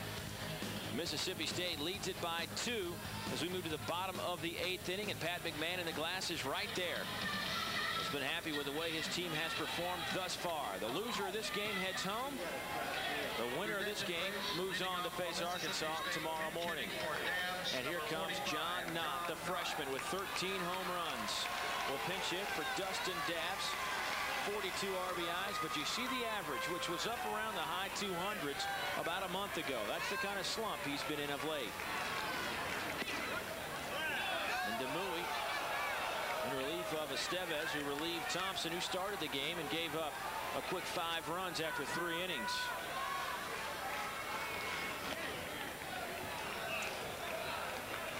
Demouy still pitching not with a great deal of respect, though. He knows what this young man can do. You make a mistake, he has incredible power. That's a strike. That's a tough breaking pitch.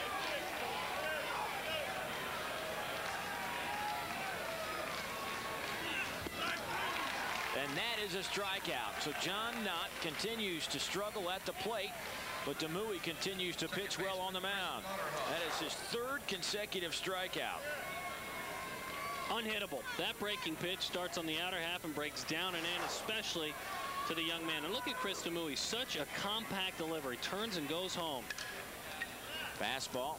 Waterhouse way behind. Holds the glove up out in front of his face. Looks a little bit like Tom Glavine. And that's a key for you youngsters who are pitchers and folks at home that want to do it. You keep the mechanics simple. Small step back, turn, and drive to the plate. Downstairs. Probably the only difference in the two is that Demouy just has a slight arch of his back before he drives home. That one's in the dirt. And that actually hit Lauderhouse right on the foot. A lot of foot problems today. Earlier, Demouy hit another Mississippi State player right on top of the foot. You see, same spot.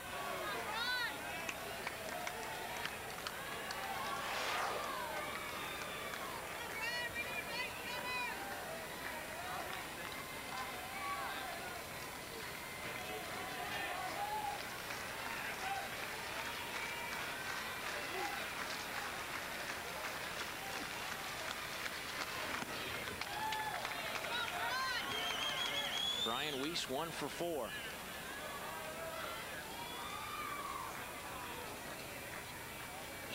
Waterhouse looks like that's still stinging just a bit.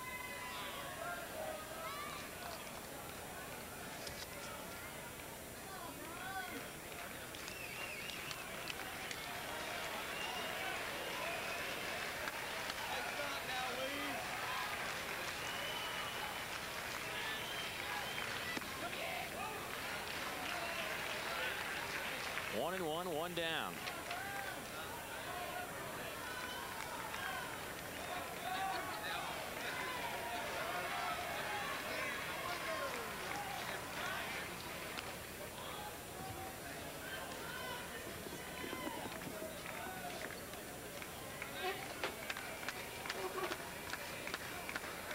Waterhouse off first.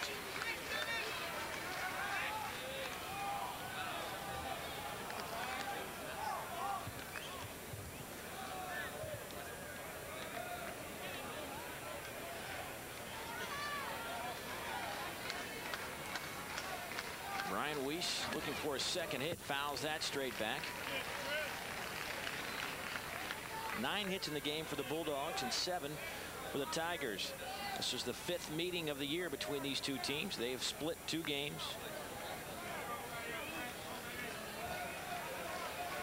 Mississippi State needs every win they can get at this point in terms of an NCAA bid.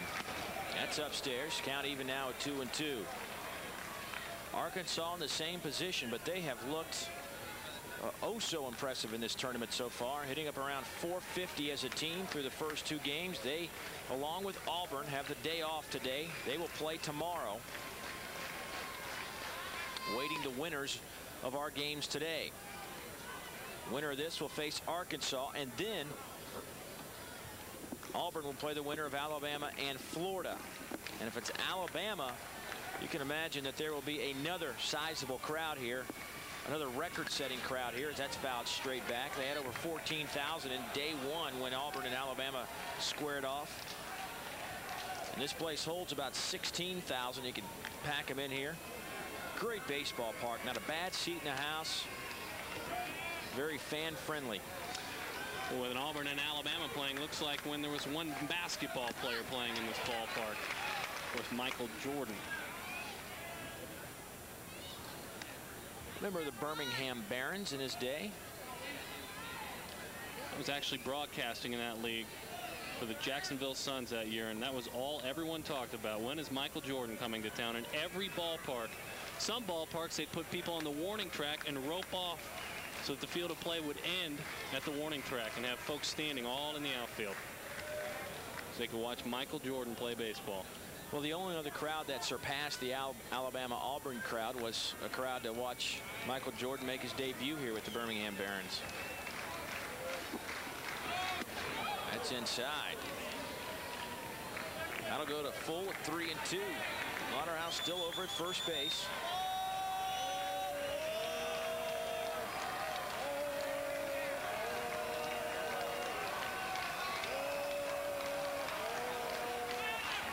Ground ball hit in the gap. Great piece of hitting from Brian Weiss.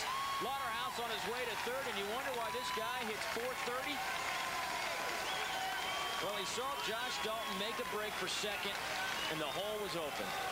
You cannot execute a hit and run any better than that. A lot of times on the right side, the second baseman will cover, but now on this time was the shortstop.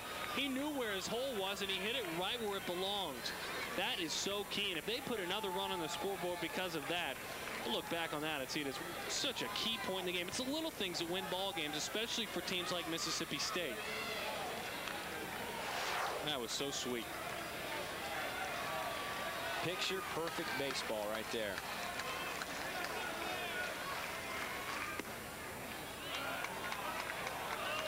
And when Pat McMahon talks about character and effort, those are the kind of things he talks about. Hitters getting the sign and doing what it takes to execute, knowing that they can't sit back on the 3-run home. DeMuy going inside again. Loves to throw that breaking pitch inside to right-handed hitters. He's hit 2 guys today. He hit Chapman in the 7th and hit Lauderhouse, who now stands at third base. Both with breaking pitches right on top of the foot.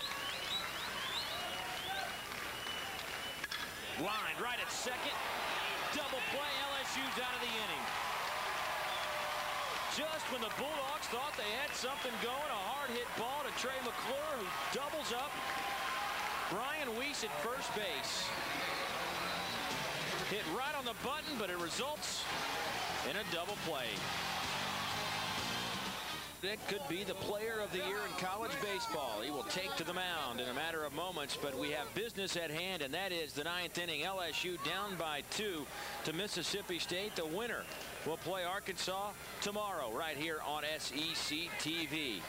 And Jeremy Witten will lead things off, the number 9 hitter for this Tiger team, as Compton continues to work in relief of Chris Reineke, who worked 5 strong innings for the Bulldogs today.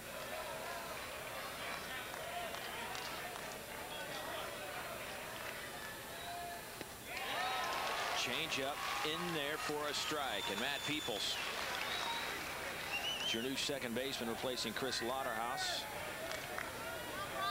Had a nice game today. Peoples in for defensive purposes, a change that Pat McMahon makes just about every game when his team has a lead.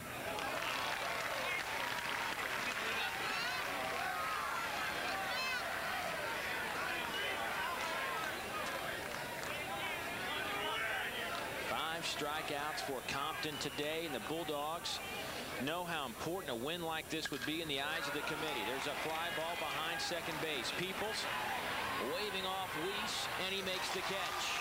1 down in the 9th.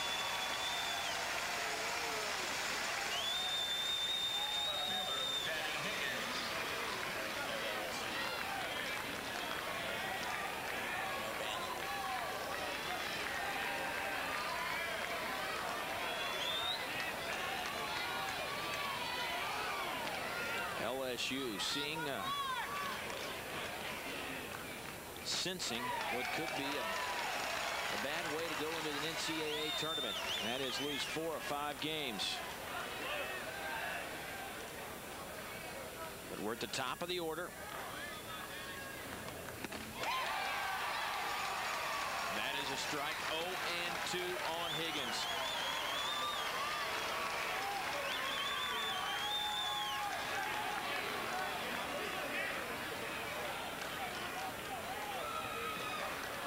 The 0-2 on the way in the dirt.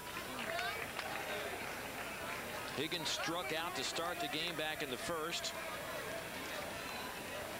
and has walked twice and grounded out.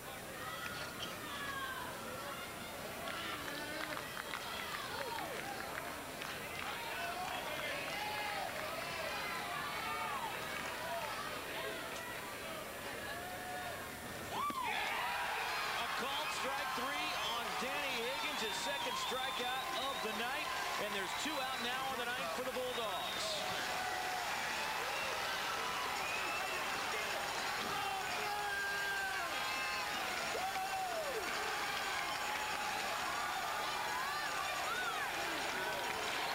LSU down to their last out.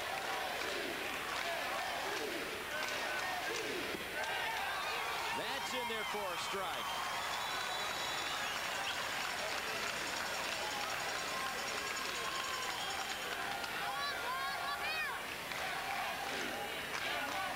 In the dirt, 1-1.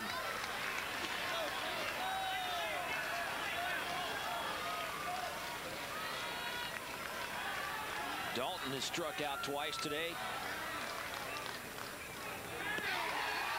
That catches the outside part of the plate. Compton in front of Dalton.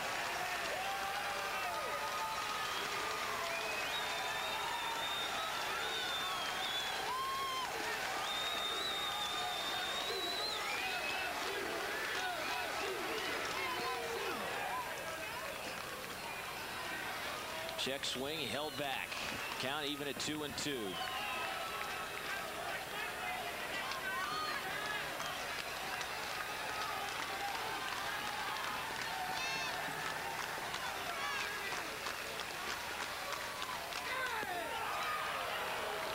Just missed. Josh Dalton just doesn't want to swing the bat, it looks like. He's looked at 5 pitches. Trying to get on base. If he can reach, it'll be McClure, then Furness, then Cressy. McClure and Furness have already gone deep, but you don't have to worry about it.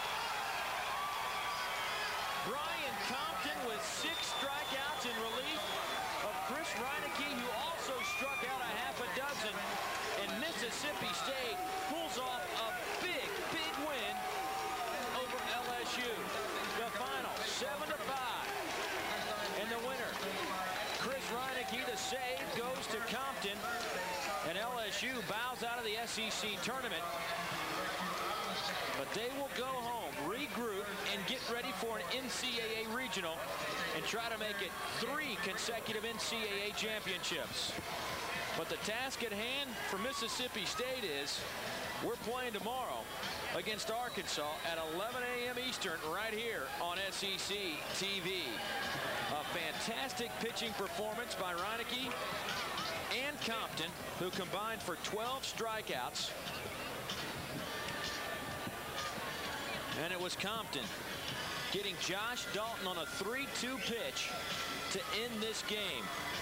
He went with the breaking pitch. They caught the outside part of the plate, and John Magnuson called him out, and you can bet these guys are happy because this might be the win that gets him to postseason play at the NCAA tournament.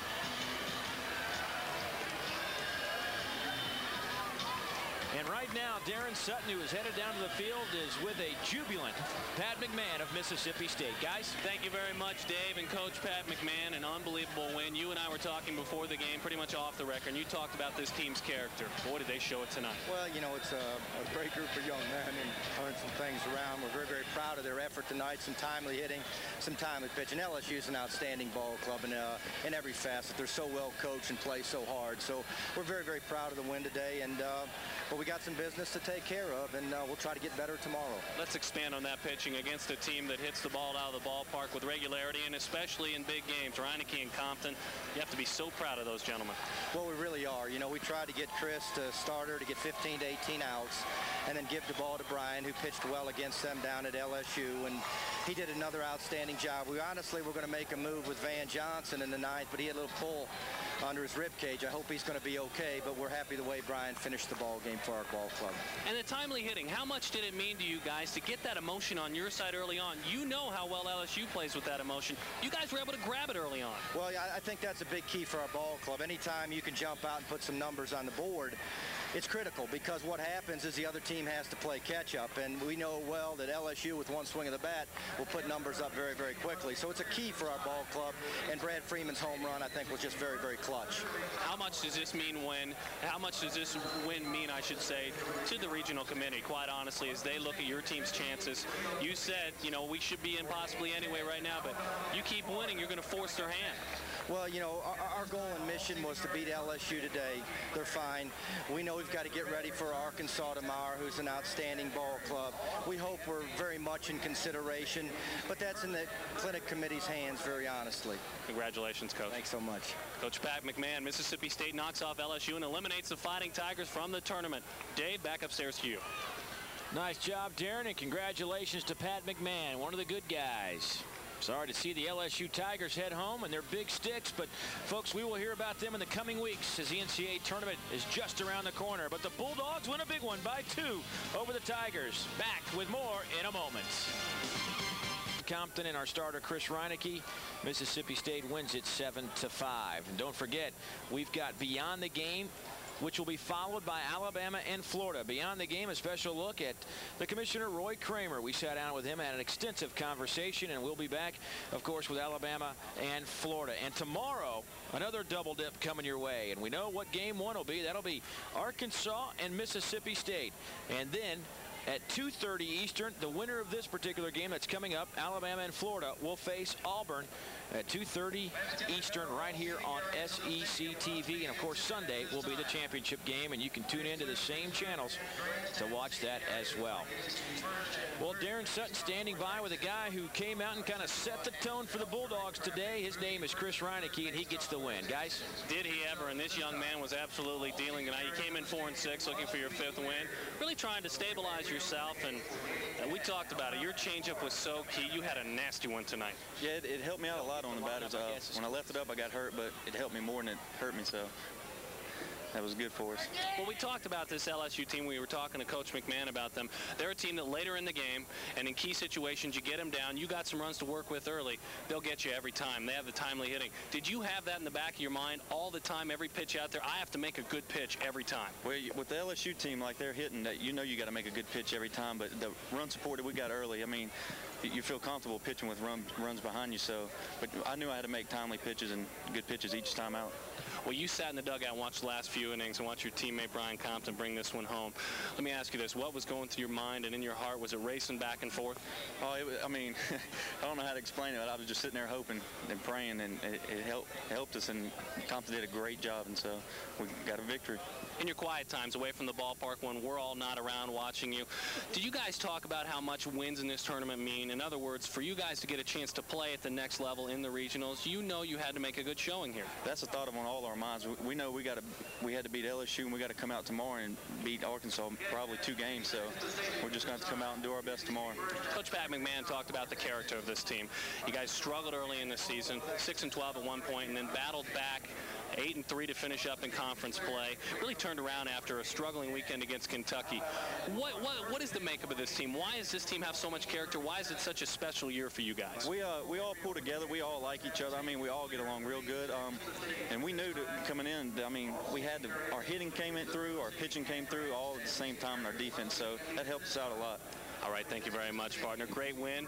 Congratulations. His 5th win of the season. Let's send it back upstairs to my partner, Dave Neal. Well, number 5 couldn't have come at a better time as he goes to 5-6 on the year. Threw a nice job. Gave up 3 runs through 5 innings. Bulldogs pound out 10 hits, no errors, a well-played defensive game, just a solid college baseball game. And glad you could watch it right here on SEC TV. We'll come back, have more from the Met in a moment. To Reinecke, and one of our offensive stars of the game happens to be a fellow by the name of Rusty Toms, who had 3 consecutive singles through 4 innings and finished the game 3 for 5. 3 of the 10 Mississippi State hits on the afternoon, and he is standing by right now with Darren Sutton. Guys? Thank you very much, partner. An interesting thing right here. I'm standing with Rusty, and he's holding his hotel room key in his hand, which means that they get to stay for another night with the big win. How key was it for you guys hanging out, wanting to stay in this tournament, and really wanting to show at the next level that you guys belong in a regional?